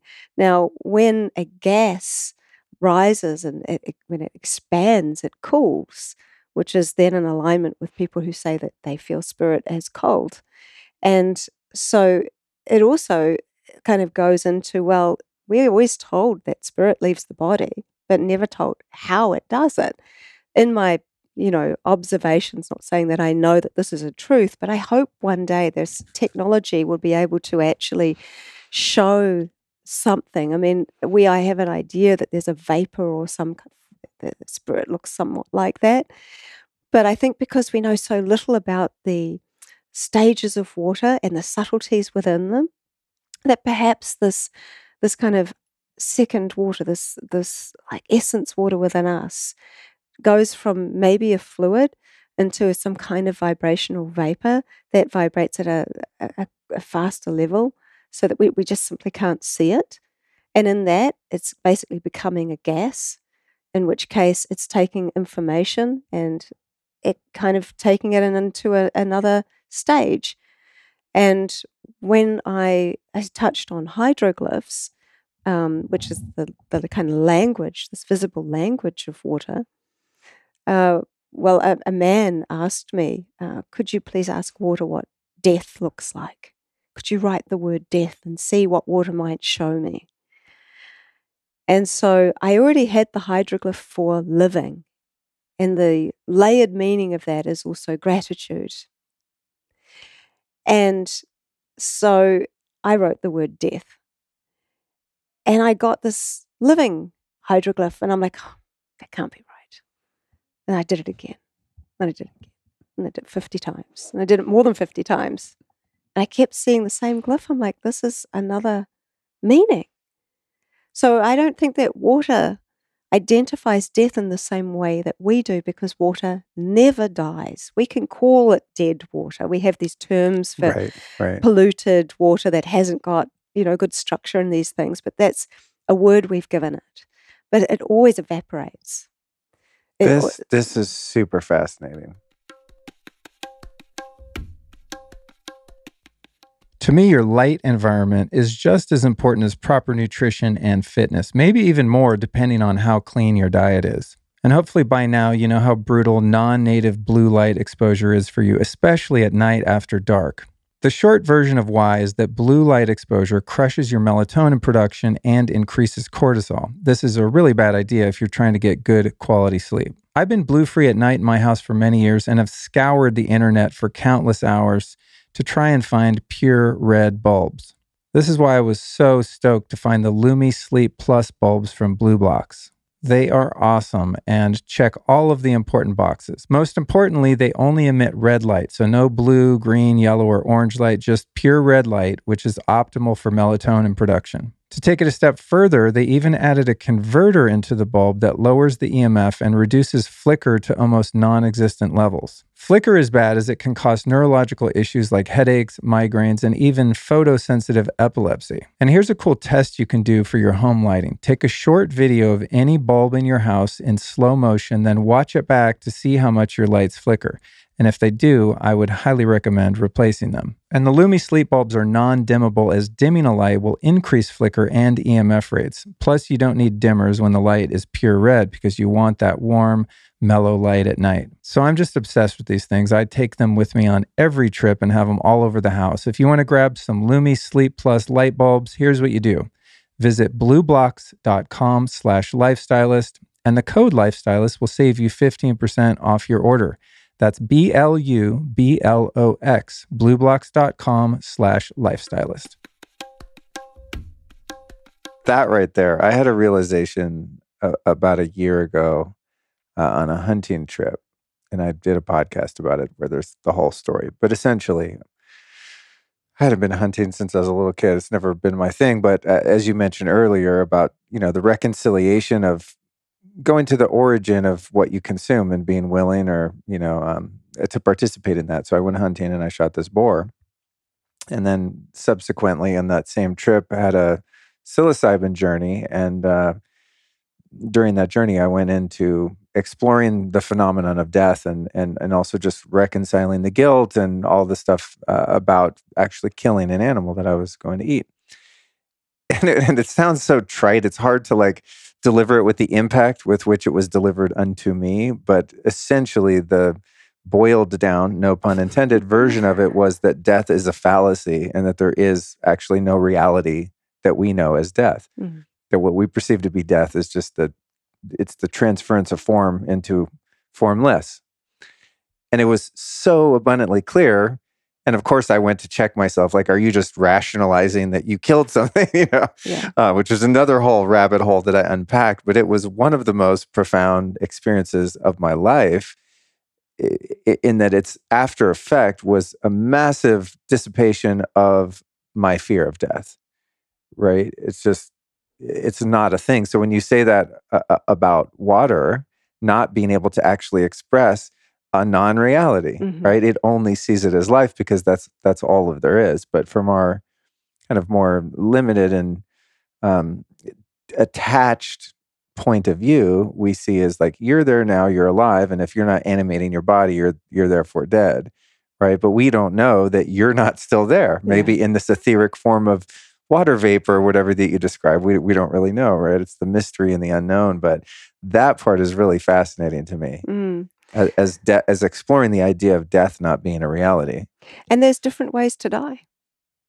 And how you die, some cultures are very, very, focused on how you die. The ancient Egyptians were very focused on how they died and what they did in this life to prepare them for the next.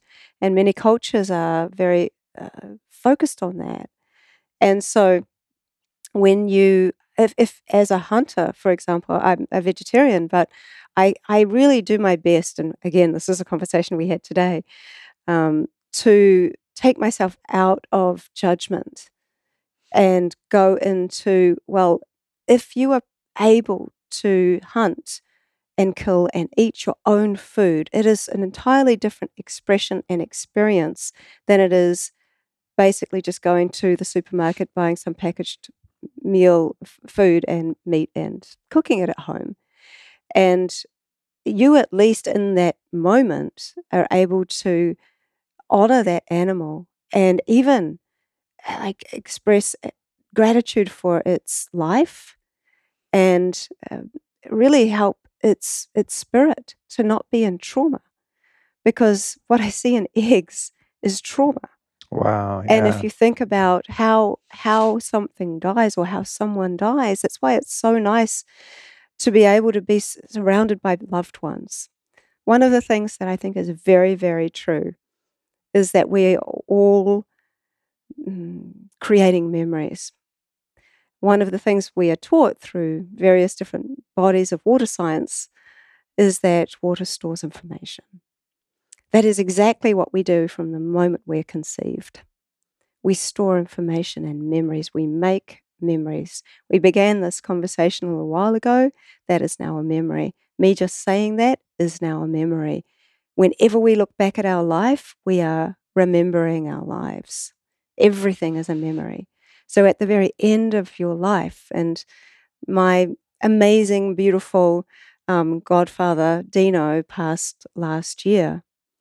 And we spoke nearly every single day for going on 20-something years. And what he did for me was leave an amazing memory in my heart. And I think one of the greatest gifts we can do is really leave beautiful memories in the hearts of others, because all we ever do is create memories. And so I think it's so beautiful, actually, that we're able to do that. Even we see nature doing that. It's creating memories in the rings of trees. It creates memories in the core samples in the Antarctic. You can see in this ice, there's so much information. It is this thing of which we're able to do. And how are we able to do all of these things? When you really dive into the area of water and consciousness, you can see how beautifully they are married. My friend Moses Hackman, he says that water is the glove on the hand of consciousness. And I think that is a really profound way of looking at this. And as we kind of go along this journey, I've been sharing my work quite freely, and I feel like I was invited by a lot of well-meaning people to really, really monetize my work and like charge a great deal amount of money for it, make it like the secret thing about how to do it.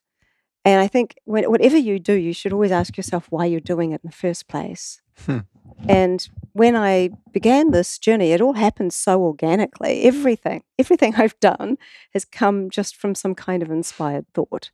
Well, let me just try this. Let's see what happens. You know, it hasn't ever come from a place of like, how can I monetize this to like do blah, blah, blah. And like, because I think of water in such a profound way, I think, well, water is showing me something that needs to be shared.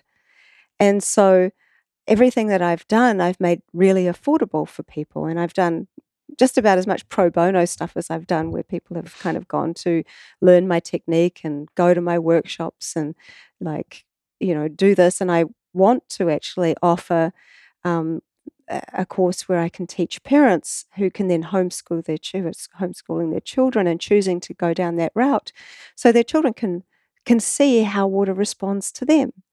And I always say when you're beginning this work, don't kind of go from zero to hero. Don't go into it expecting water to show you a face or an image or any of those things.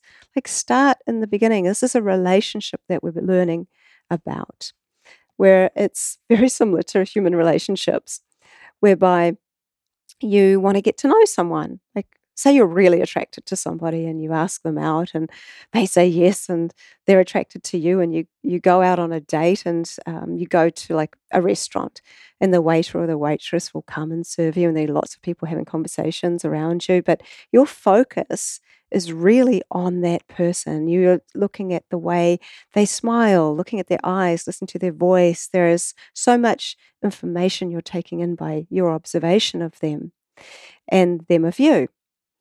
And you really aren't really aware even of what's going on around you. Your focus is there. So that's the early days of relationship. And as you get to know someone better, you become a lot more relaxed. They get to know all your little idiosyncrasies, like if you don't put the lid on things too tight, like that's me. Oh my God. That is so funny. When we were driving last night, Allison handed me her little reishi chocolate drink and I took some of it and she's like, oh, I want the rest. Save me some. And I said, sure. And I handed it back and she went to shake it up and it went all over the car. She's like, why didn't you put the lid on? Because you said you were about to drink it. What? Yeah. That's hilarious. It's a real thing. Yeah. And we have this. And then even within families, families, they don't care if your hair's perfect or if like you wake up and your breath could kill a goat or something. Nobody's caring about those kinds of things. And this is what I've observed in my relationship with water. Water teaches me about love. Water really is the elixir of love in many ways. And that your focus, your relationship with the external expression of love, which is to me water, it's showing you, firstly, it's transparent, it's non-judgmental. It will go into the body of an ant as easily as it will go into the body of a king or a beggar. It really doesn't carry any judgment. And within those expressions, we have a choice to be also that way. And what I see with teaching people how to do this work is just observe water first. Observe the patterns it normally makes. Then when it feels right, maybe get a singing bowl and put that water in there and play it, and then see how it's changed. See that you've done something to it that has made it energetically moved. You've moved it. We understand what it feels to be moved. We only need to listen to a piece of music that just makes us feel something, gives us goosebumps, like all those things, this wave comes through us of emotion. And I always think of tears actually being emotion that we can feel and see and taste and touch. And if eyes are the windows to the soul, then tears are an expression of spirit. And so as people start forming relationship, what you start to see is that water starts to become responsive. It starts to feel safe. It starts to show not only pictures, but it starts to create in these hydroglyphs, and you start seeing messages. And then as your relationship develops, it's just like being with a spiritual teacher. You start to really observe that there is so much more here, and there is so much depth, and it's always a reflection of yourself. It's so decentralized, this work, because it's not all about me having this amazing relationship with water, and people call me the water whisperer and all this stuff, but so much about my work and this work and water's work with me is that I'm just simply showing the world what water is showing me. Have you heard of colostrum? Well, it's been one of my top superfoods for the past decade. It's likely one of the best tasting and definitely most nutrient dense and novel foods on the planet. My personal colostrum of choice has always been surthrival. They sent me their 3 new flavors of colostrum this week, and of course I immediately opened all 3 jugs and made a drink of each with only spring water as the base, and they were insanely good, just rich, creamy, delicious.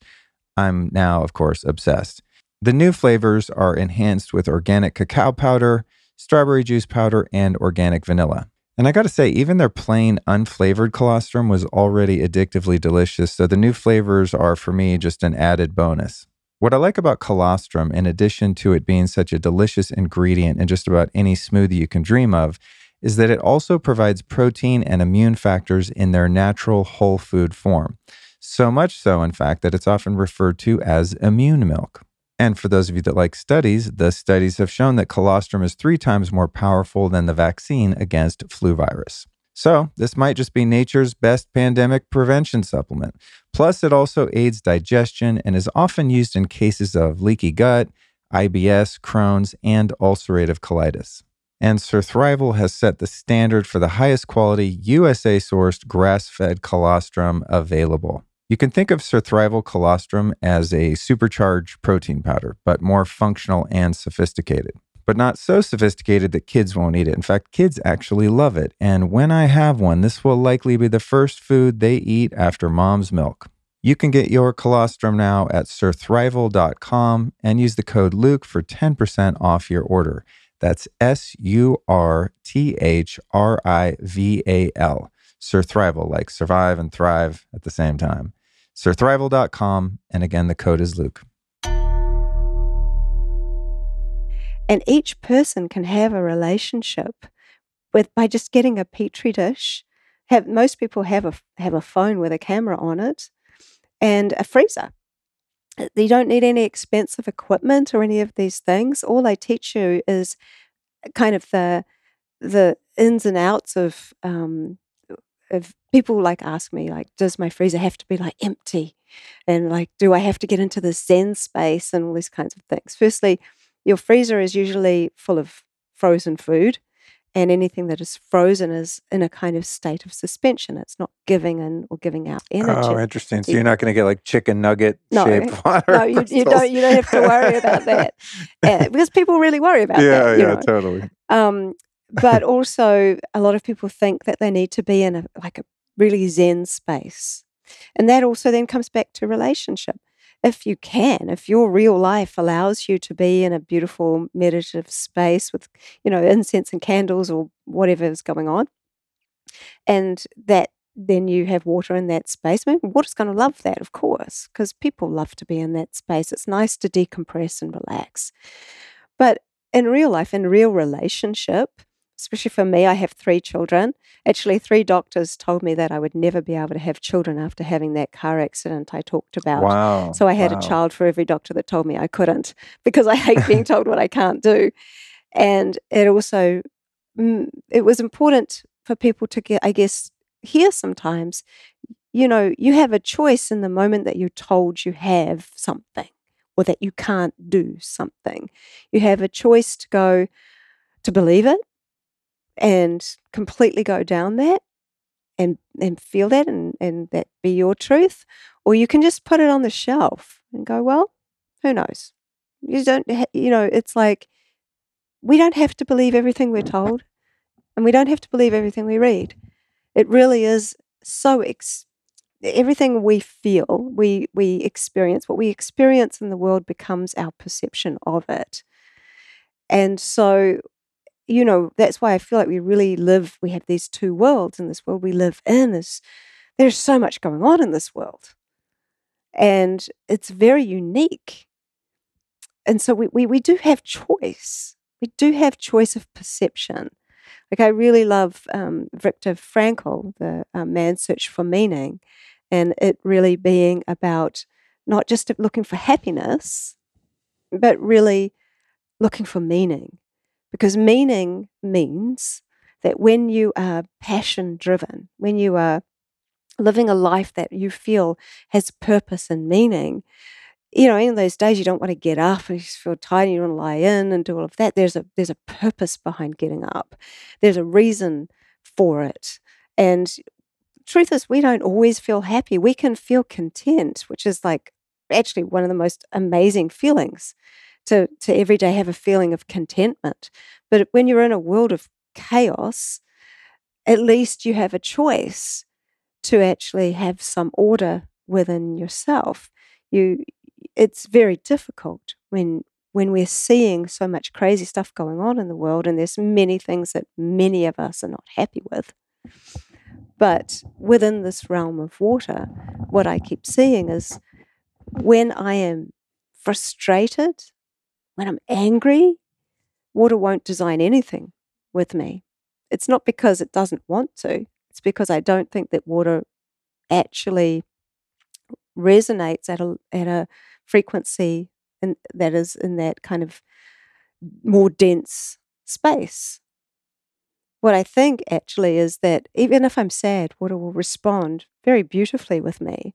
There's a lot of there's compassion there, but it just will not. If I'm stupid enough to just think that it's a good idea to do some crystallography after I've just been like in heaps of traffic and the children have been driving me crazy or something, and I think, oh, I'll just do this crystallography now. I mean, it just won't work. It won't do it at all.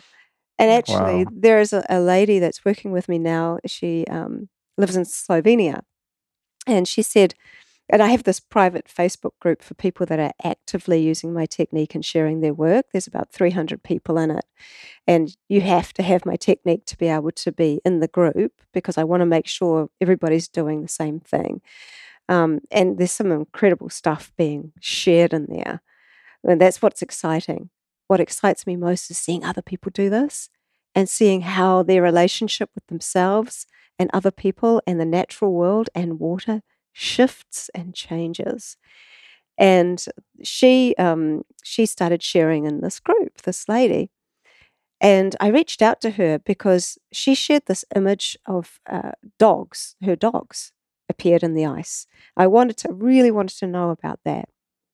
And she said, well, firstly, 6 months prior, she'd been using my technique. This was before hydroglyphs ever came into being. And she said, she wasn't seeing anything incredible, but she did it every day for 6 months. I'm like, wow, you are just an inspiration. Most people would have given up ages ago. And she said, no, I felt there was something really to this. And she'd also gone through some emotional stuff and kind of had come out the other end. And she said, all of a sudden, she started getting imagery like mine. And so the story behind what she saw is that she had asked water to show her some tulips. And so, but all week, she'd been worried about her dog. She had 2 dogs, one who had died and one that was going through some sickness. And one was like an Afghan and one was a whippet, or is a whippet. And they're very specific looking dogs. And so when she froze the ice, asking it to show her these tulips, what it did was show her 2 dogs, one bigger dog and one smaller dog. And she was like, but it didn't show it. me like these big tulips. But as she went looking, there were these teeny tiny tulips in the ice, but it showed her the dogs. And she said, I asked it to show me tulips, but all week she was thinking about her dogs. And I said, well, water doesn't do small talk. It doesn't want to just show that it's a photocopier. It's showing you that it sees you. It is a mirror. Whenever you think about water and we look into a puddle, someone actually suggested this idea. We see ourselves looking into the water, but what if water is also seeing us? And there is this kind of interaction going on. And so she was so blown away by that. And I see that a lot. There's one lady who, in this group, who had lost her cat. And she was like, I mean, in New Zealand, cats just live outside when they can go and do whatever they want at night. There's nothing's going to kill them. But here in America, it's not so safe. And there's coyotes and Lots of stuff coyotes, going on. Yeah. And so she was really worried. Had been missing for 3 or 4 days. And she asked You guys don't have coyotes? We don't have anything that will kill you in New Zealand. Really? No, Australia has everything over Okay. there. Oh, yeah. Yeah. But anyway, so she asked the water, is my cat even still alive? Like, where is it? And she shared the picture. And there's this arrow pointing to what looks like some part of her garden. But it also pointed to the hydroglyph for living. And so I reached out and I said, well, what I see, I'm just telling you what I see, whether it's, I don't know, but the arrow is pointing to a hexagon, which essentially means living. And so maybe I think it's saying your cat's alive. And then the next day the cat appeared and the cat was just a bit thinner, but the cat was alive. And one of the most interesting ones was this man taught his daughter how to do this work and shared her crystallography. And in the crystallography was a ladder, which is the hydroglyph for stairway or to climb up. There was the hydroglyph for danger, which is the dagger, and there were 2 daggers. And there was the hydroglyph for rise up, which is a long leaf shape. And so when you put all of that together, essentially the meaning is to be careful climbing or rising up something. So it was before I shared about this hydroglyphs, and I said, listen, I've been doing this work. Could you just tell your daughter to just be a little bit careful if she's climbing up something? And he got back to me within seconds and he wrote, lol. He said, tomorrow we're going to this place called Go Ape, where we're going to be climbing up these rope ladders and doing all kinds of crazy stuff. I'll make sure to tell her to be careful. And so I've seen that quite often, where water can show you stuff that's about to happen and water can show you something from 100 years ago. Oh my God. Where literally I've gone to a spring where there was a lot of Maori Crazy. settlement in New Zealand, right? And I collected some water from that area. And when I froze it, the image was one of my favorite images, actually, where there was this house that looked like it was on stilts, but it had a very specific look about it. And I thought, you know what, that looks like a Maori pātaka, which is like a food storage hut that they used to build on stilts. And so I went going through historical books in that area, and there was this historical sketch of a pātaka that looked like you could have almost put the ice image on top of it, and they were just so similar. And so this is like incredible to me, because water is showing me something that it's like almost a memory or a resonance or a bioresonance from a period of time where they would actually take gourds and store the water in them, and sometimes store them in these food storage huts. And so, I mean, there's many different stories that I could share about water sharing me things that were about to happen. But then going into the realm of spirit perhaps might be something which is also interesting, because my mother, who was literally a walking angel on this planet, she passed in 1999. And we would write letters to each other when I lived in Japan. And this was before cell phones and computers and all this kind of thing. And at the end of every letter, my mother would attempt to draw a circle because her circles were really bad and they always looked like misshapen rotis. And in the middle of that, she would draw a heart. And so I said to water, can you connect to my mum? And I got this misshapen circle with a heart in the middle. And in every year now on her birthday, I'll ask the same question and I see the same image appear in the eyes. And I think what it suggests is really that thing we talked about, how water really doesn't identify death in the same way that we do. And we talk about this, the veil, between realms and between worlds. And even the concept of a veil is this kind of a mist. And after speaking to so many people also who have had near-death experiences, and I've also had one myself, I would say, whereby there is this knowing that this essence of who we are simply transmutes into a different phase, into a different state. And within that state, we are really observing things. We are having an experience still. So we identify so much with the body because we see it, we feel it, we touch it. But when we touch it, like what's really going on in that experience? If you touch yourself, there is the sensation of touch. We're again feeling everything within this fluid system. And I think with the egg tests, where we can see that just by in proximity there can be healing. I think that if we think about what Bruce Lee said, Bruce Lee was amazing. And as so many people have heard and quoted, he says, be like water. Water becomes the cup, it becomes the teapot. And he's saying to be like water, but actually, who knows what water is like? I'm pretty sure he knew what water was like. It doesn't just enter something to become something.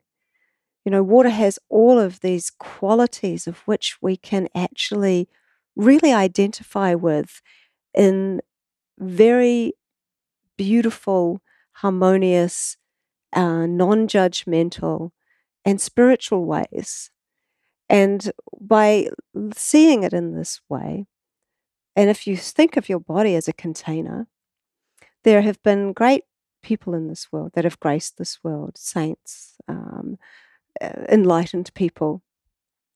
And my teacher, he told me that people that are divine, have divine energy that completely fill the container of the human, then that energy, that vibration, that frequency will touch people that they will never, ever meet. People talk about how can I change the world? Like, what can I do when the world is just so crazy and all this? And it's an inside job. If we simply recognize ourselves as divine temples of water and that we ourselves really have the community within this cells of just the most incredible source. Like water to me is not a resource, it is source, as I've mentioned before. And we have the ability to communicate with this like spark of life within us, this beautiful kind of essence within us. We have the ability to really fill this body with such beautiful divinity that doesn't come from a place of ego, that doesn't come from a place outside of ourselves. We're given this gift of life on purpose. And we are able to share that energy. It doesn't matter if you can't walk. It doesn't matter if you can't see. It doesn't matter if we have all of these issues. The point of that is that we have a choice to be free, to express what it is to feel and be divine. That doesn't have to that should never come from some place of ego. That comes from a fact. In that accident I told you about, I was in the Christchurch earthquakes. There was some really big, terrible earthquakes in New Zealand that happened. The day before the second one, I was sharing the story about the car accident to my friend that had come down to see me to Christchurch, because that's where it was. And my son Rama, who was nearly 3, and I've never shared that story with him. I mean, it's not usually something you share with little children.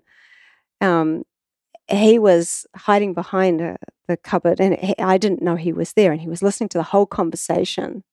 And then, as children do, they're very sneaky. And so after I finished talking about it, he jumped out, he jumped on my lap, and he said, "I remember that, Mummy." He said, "I remember coming down out of the clouds, and I went like this, and I saved you. And when I knew you were okay, I climbed back up the ladder into the clouds." He said he even remembered the window wipers and the tires. And in those moments, when I think about my little guy, Oh my God. my little Rama the charmer, and you think about what we don't know so much. But in this world and in this life that we're so blessed to have, I think we can rest assured that we are meant to be, and that there wasn't a mistake. No matter how awful your childhood might have been, no matter what you might have been told, you were not a mistake. And that's what I keep seeing in water. Water keeps reminding me, seeing me. I had this amazing guy, John, who's part of the group that is helping us discover more layers of hydroglyphs. And he's fortunate enough to be able to set an intention and then freeze the water outside, because he lives somewhere where it's so cold he's actually able to see it freeze, not in a freezer, which is fabulous because it suggests it's not the freezer setting that's making it happen. Yeah. And it is like his images are amazing. And he keeps seeing what we call the creation glyph, which are like these little seeds and all these waves that take up the entire petri dish. It's one of my favorite, most beautiful images. And he kept getting it over and over and over again. He said, "I just don't know what water's trying to tell me." And he's a biodynamic farmer, and he is like always helping seed. He's planting seeds and they're growing. He's seeing creation. He's seeding creation all the time. And he sees this, he saw this work as just so incredibly beautiful. And I said, "Well, how does it feel to you if water is showing you a reflection of yourself, showing you that in this space you are the creator and you have appreciation for the creation?" And I think it's very important to look at the relationship between creator and created. It's a very special relationship that we have. And he was saying, yeah. I said, "What if it's showing you how special you are?" And he said, "Oh, yeah, but everybody's special in their own way." He said, "I don't know how I could be that special." And I think that's a problem so many of us have. The idea that we could be that special, that water is seeing us and reflecting us in such profound ways. It's almost hard for people to accept how beautiful we are. I'm coming from the same place. I struggle. I'm in a relationship with the most incredible man of my life that I could be so blessed to have found again. We have a big age gap, and within that, and I'm older than him. And talk about confronting.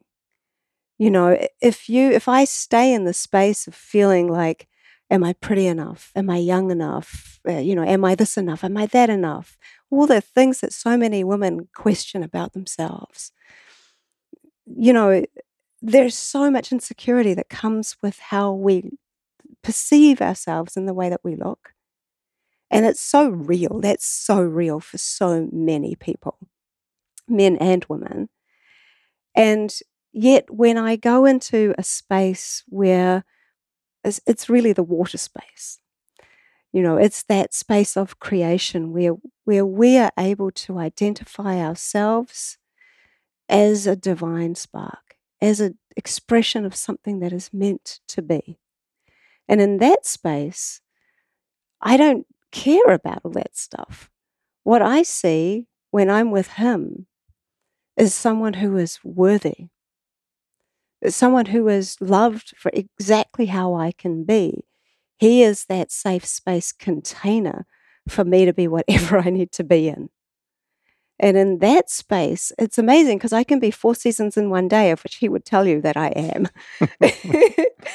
And he is mostly sunny. But the depths that we can go to together in those spaces where I'm not like caught up in caring about what other people might think or what I think about any insecurity that I might have or he might have, we are learning to create together.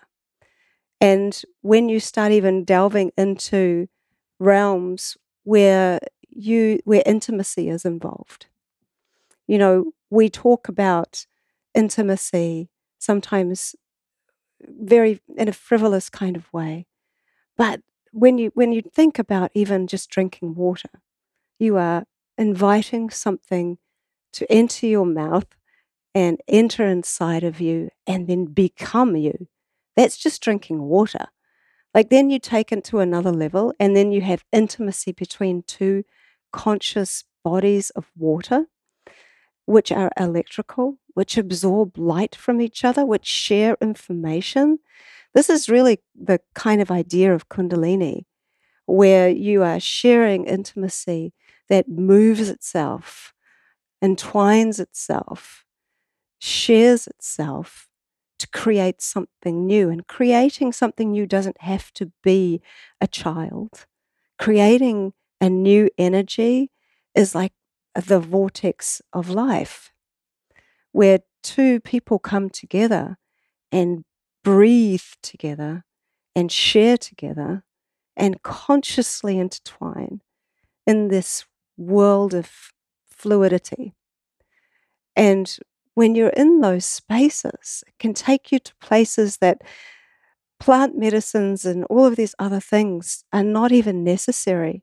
You are actually truly able to embody something completely spiritual in its essence.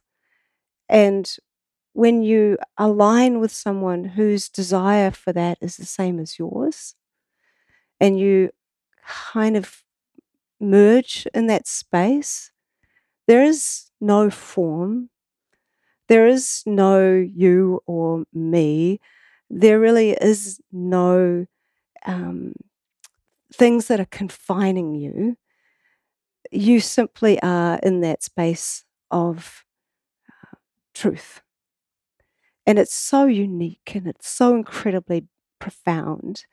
And I think that when we're in those spaces, sometimes it's not even sexual. Sometimes it can just be the breath. That's so intimate. Sometimes, like just seeing each other. If you look at someone for long enough, you'll see them.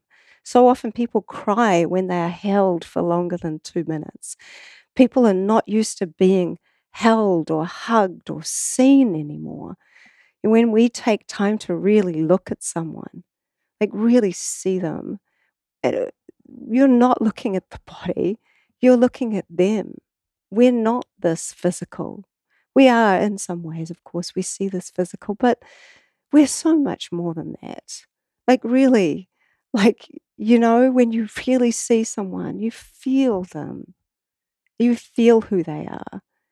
And it doesn't matter what they've done or what they look like or any of those things, because all we really have is this moment. Everything else is a memory or everything else is imagination. All we really have is now.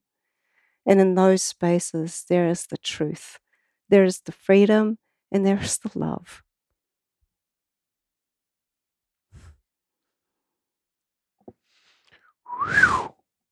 Damn. Oh my God. You're talking about this guy, right? That guy there. Yeah. That is so beautiful. Thank you. God, thank you so much. Thank you so much for this moment.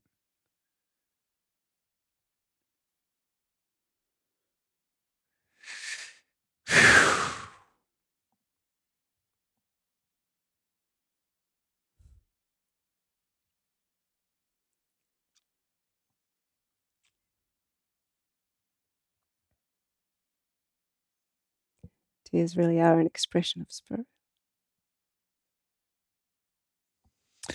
Yeah, it's if we weren't actually making a podcast, I would just sit here and enjoy the silence between us and the beautiful etheric realm that you just, I would say manifested, but just acknowledged, right? Yeah.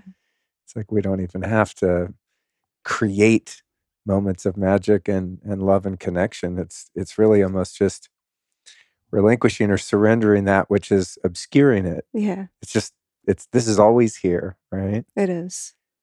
And honestly, this is why I say water is like the elixir of love. Because, even through conception, it's incredibly informed water merging together. Oh my God, right? Yeah. And Wow. everything in life that is conceived through some kind of fluid. It's held within some kind of fluid. Even frog eggs, they're in this kind of gel. All life comes from some fluid. And there is information in that fluid. And I think there is ancestral information in that fluid. And these things, I mean, even in our mother's stomach, there is so much information that is being absorbed. And these watery realms, there's so much for us. There is so much for us in this world. And for even the people that can't go very far or travel or they're confined, they feel confined. I often do this, well, I haven't done it actually for a while, but it's nice to talk about. When I had my wellness center, I would talk people through this little kind of meditation whereby I said to them, I'd like you to imagine that in your hand you hold this little boat. It's like an open boat, like a little dinghy. I don't know if you call them anything different in New Zealand. Yeah. We have dinghies. Okay. so many words in New Zealand we use, and it's like often people have no idea what I'm talking about. Okay. So it's like this little dinghy. And inside this little boat, and that can be any color you like. And inside the boat, you put a candle, but it's not lit yet. And you need to know that when you light the candle, it can't go out no matter what. Whether it's in water, nothing can happen to it. The light will always stay on. So I say to them, like, light the candle, and now hold this little boat with the candle that's got the flame, and walk your way through this forest. And on the floor of the forest is this beautiful soft moss, and you don't have shoes on. You can see your footprints going down. Some of that moss can be so thick and soft, and you're walking through this forest, and you can see all this dappled light. And there's a little deer that kind of looks at you and then kind of moves off, and you can hear the rustling of the trees, and you kind of just walk through this forest, and you can see the light of your candle, and you're holding this boat that seems kind of like, why am I holding a boat? But it doesn't matter. And you go through, and after a while, you can hear some water running. And as you start to make your way through, you come to this clearing. And in the clearing, there is this beautiful stream, and there's a tiny little waterfall, and there's these big rocks around the stream, and one of them is really big and wide and flat, and the sun has been like beating on it, and it looks super comfortable because you've been in this kind of darker space of the forest. And so you put your little boat with the candle inside down for just a minute, and it's fine, it's safe. And you put your stomach onto this rock, and you feel this beautiful heat on your chest, and it's so lovely. And you look into the water, and when you look down into the water is beautiful and clear, and you see this tiny little fish darting around, and you see the little colors that are from the pebbles that are inside of the water. And then when you're ready, you can just move over and pick your little boat up with the candle. And then you place it without letting it go. You just place it into the water, and you can feel it wants to go. And then when it feels right for you, you just let that little boat go. And you see the boat moving down and around on its organic way, taken by the water, trusting that your light will never go out. And you watch it go down this little waterfall, and you see, yes, the light's still going. And then you see it go around a corner into this darker area of forest you haven't been to. And then I invite you to, in your mind's eye, follow it. And as you follow it, you can see that the light is shining brighter because you're in a darker, denser part of this forest. And then you feel it starting to cool down because the light's starting to go down, it's starting to get dark. And you hear the birds kind of moving to go into the trees and nestle in for the night. And after a while, all you can really see is this little light. And you see it go down into this like pool.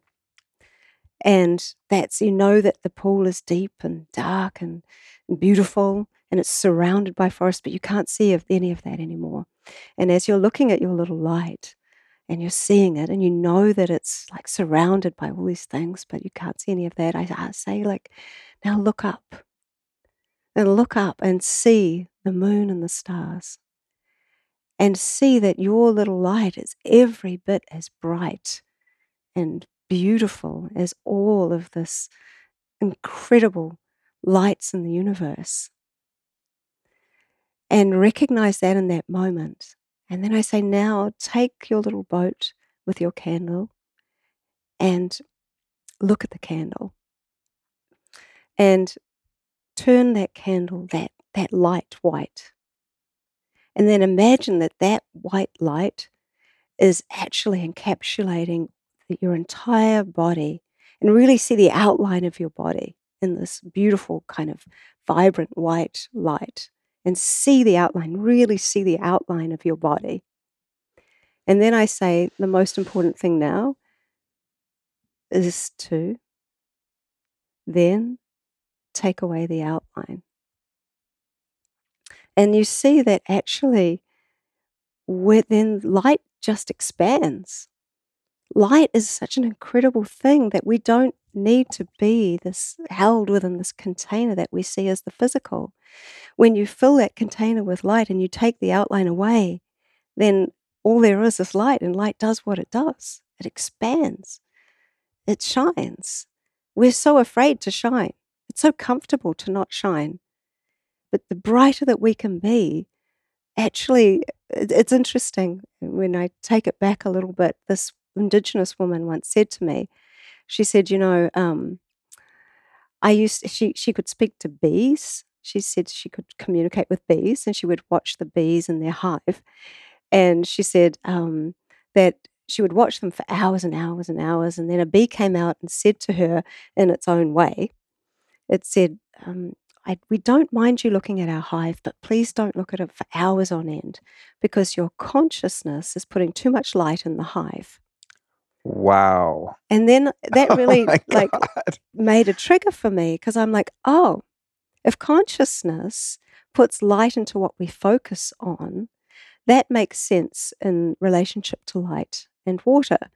So when you form this kind of relationship and you put your conscious expression towards this water within the work that I'm working with, then there is this invisible bond that happens. And even in the very practical sense of easy water being able to absorb more light, when your conscious expression is expressed within this watery realm, that is because I've taken a very important photograph where you see this shoot of ice coming out, but around it is this like a light, like a halo, like an aura.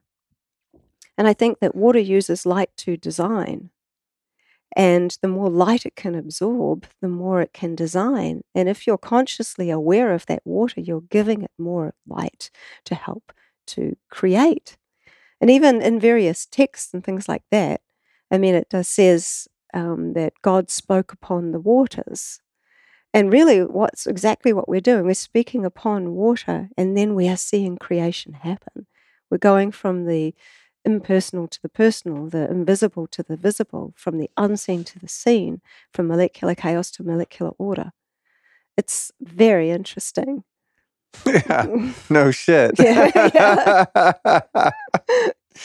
Oh man, so good. So good. Thank you so much for the work that you're doing. And God, I'm sitting here just basking in all of this and unpacking it as you speak. It's just really, I love your perspective. And Yeah, just the way that you see things and share them is so beautiful. I think this is going to be a really impactful conversation for many people. Thank you. Yeah, yeah. It's just so, and I'm glad you got to touch on light because there was one thing in my notes I wanted to speak to that a little bit, but I think we've covered everything I could have ever dreamt of and more. I want to remind people that you can find the show notes at lukestory.com/Veda, VEDA, and we'll definitely be putting some of your work in there. I think in closing, perhaps you could outline what you have going currently in terms of people learning how to do this themselves. You mentioned the Facebook group, and I perused your site when I first found you. Haven't been on there in a while, Yeah. but if somebody wanted to start exploring this realm themselves, what would be a good thing for them to do to start that? Yeah. Well, what I will say is I made everything super affordable. So I don't want people to, the reason for not doing this work is because they can't afford it. So people can get my PDF from my website, which just is the step-by-step guide, how to do the technique. You can get the list of hieroglyphs there. So if you're not seeing imagery, you might see actual more sophisticated messages. You can get them together. You can get the whole bundle of my dreams study that I've also shared, and a whole study on salt, which I really think is amazing. Personally, I love the whole synergy of salt and water. And that's on my website, which is vedaustin.com. And also, I do workshops where it's a Zoom workshop where people can come on and I teach them and I help them with their freezing settings and like timing and knowing how to look for those 2 stages of water. And on Instagram, Veda Austin _water, and on Facebook.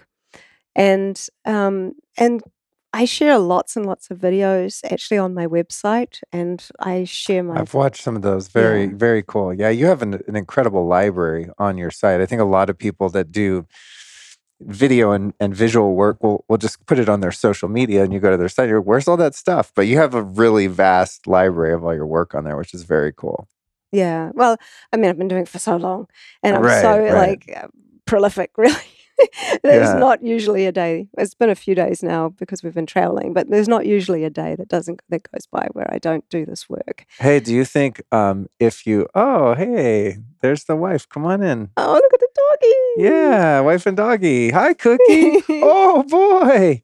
What a welcome wagon. Come on, we're just about to wrap up, honey. Hey, baby.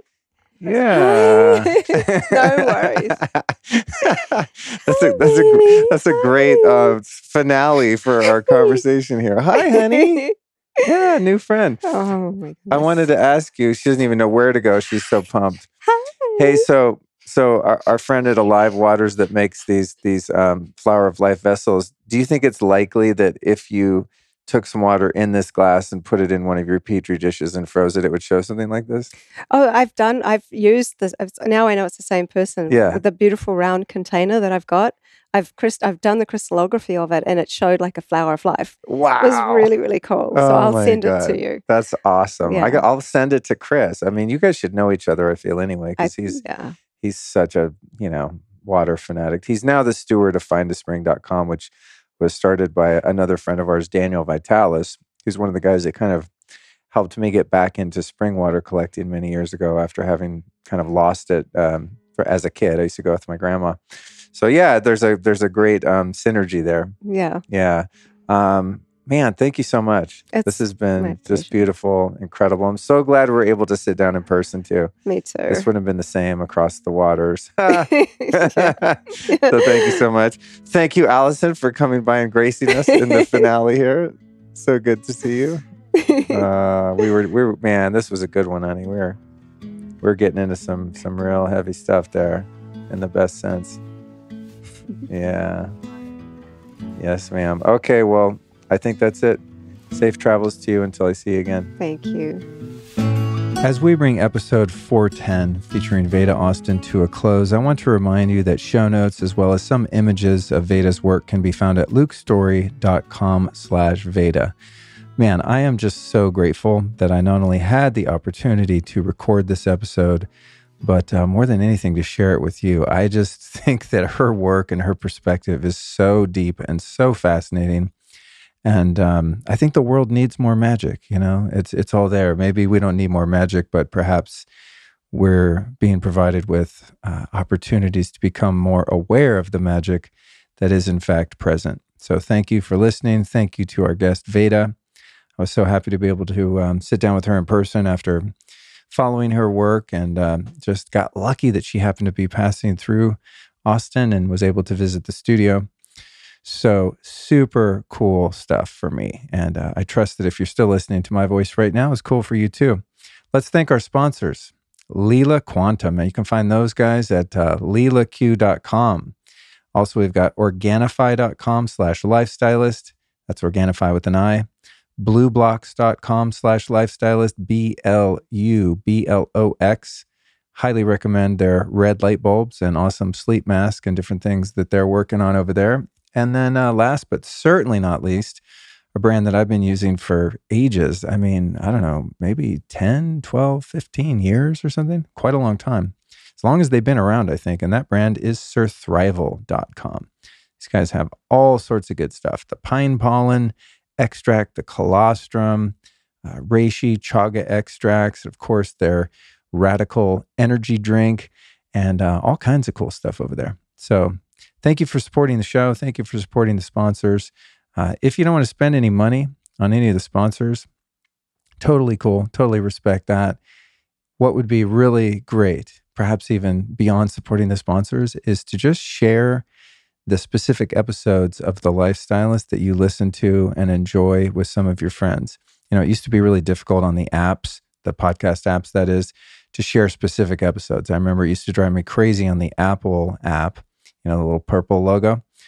And you'd go and click around and you'd find the share tab, and then it would just share that podcast as a whole. Not specific episodes. And they finally figured out a way to make it possible to share a specific episode with someone. So I use Overcast and a couple different other podcast apps, depending on which shows I'm listening to. And as far as I know, all of them have made it really easy to share specific episodes. And if you feel called to do that for this episode of any future episode of The Lifestylist, just know that I and our guest are extremely grateful to be able to get this information out and share it with the world. It's not only my joy, but also my passion, and for the time being, a huge part of my purpose. So thank you so much for listening. We'll be back next week with Cameron George, where we talk about kava and the current state and perhaps future of psychedelics and plant medicines, legal and otherwise. And next week's show, 411, is a really another deep episode, if I don't say so myself. Very, very cool guy. Cameron's been on the show a couple times before. You might know his company, True Kava, TRU. He's just, he's a kava expert. He's been on a couple times talking about that. So when we sat down this time, there was like no plan. I mean, I figured we would probably mention kava because it's such a great and useful tool. But we really ended up just talking about consciousness and integration of spiritual experiences, and just had a great time. So make sure you subscribe to the show so you don't miss next week's episode 411 with Cameron George. Until then, be well, and I'll be right back in your eardrums on Tuesday.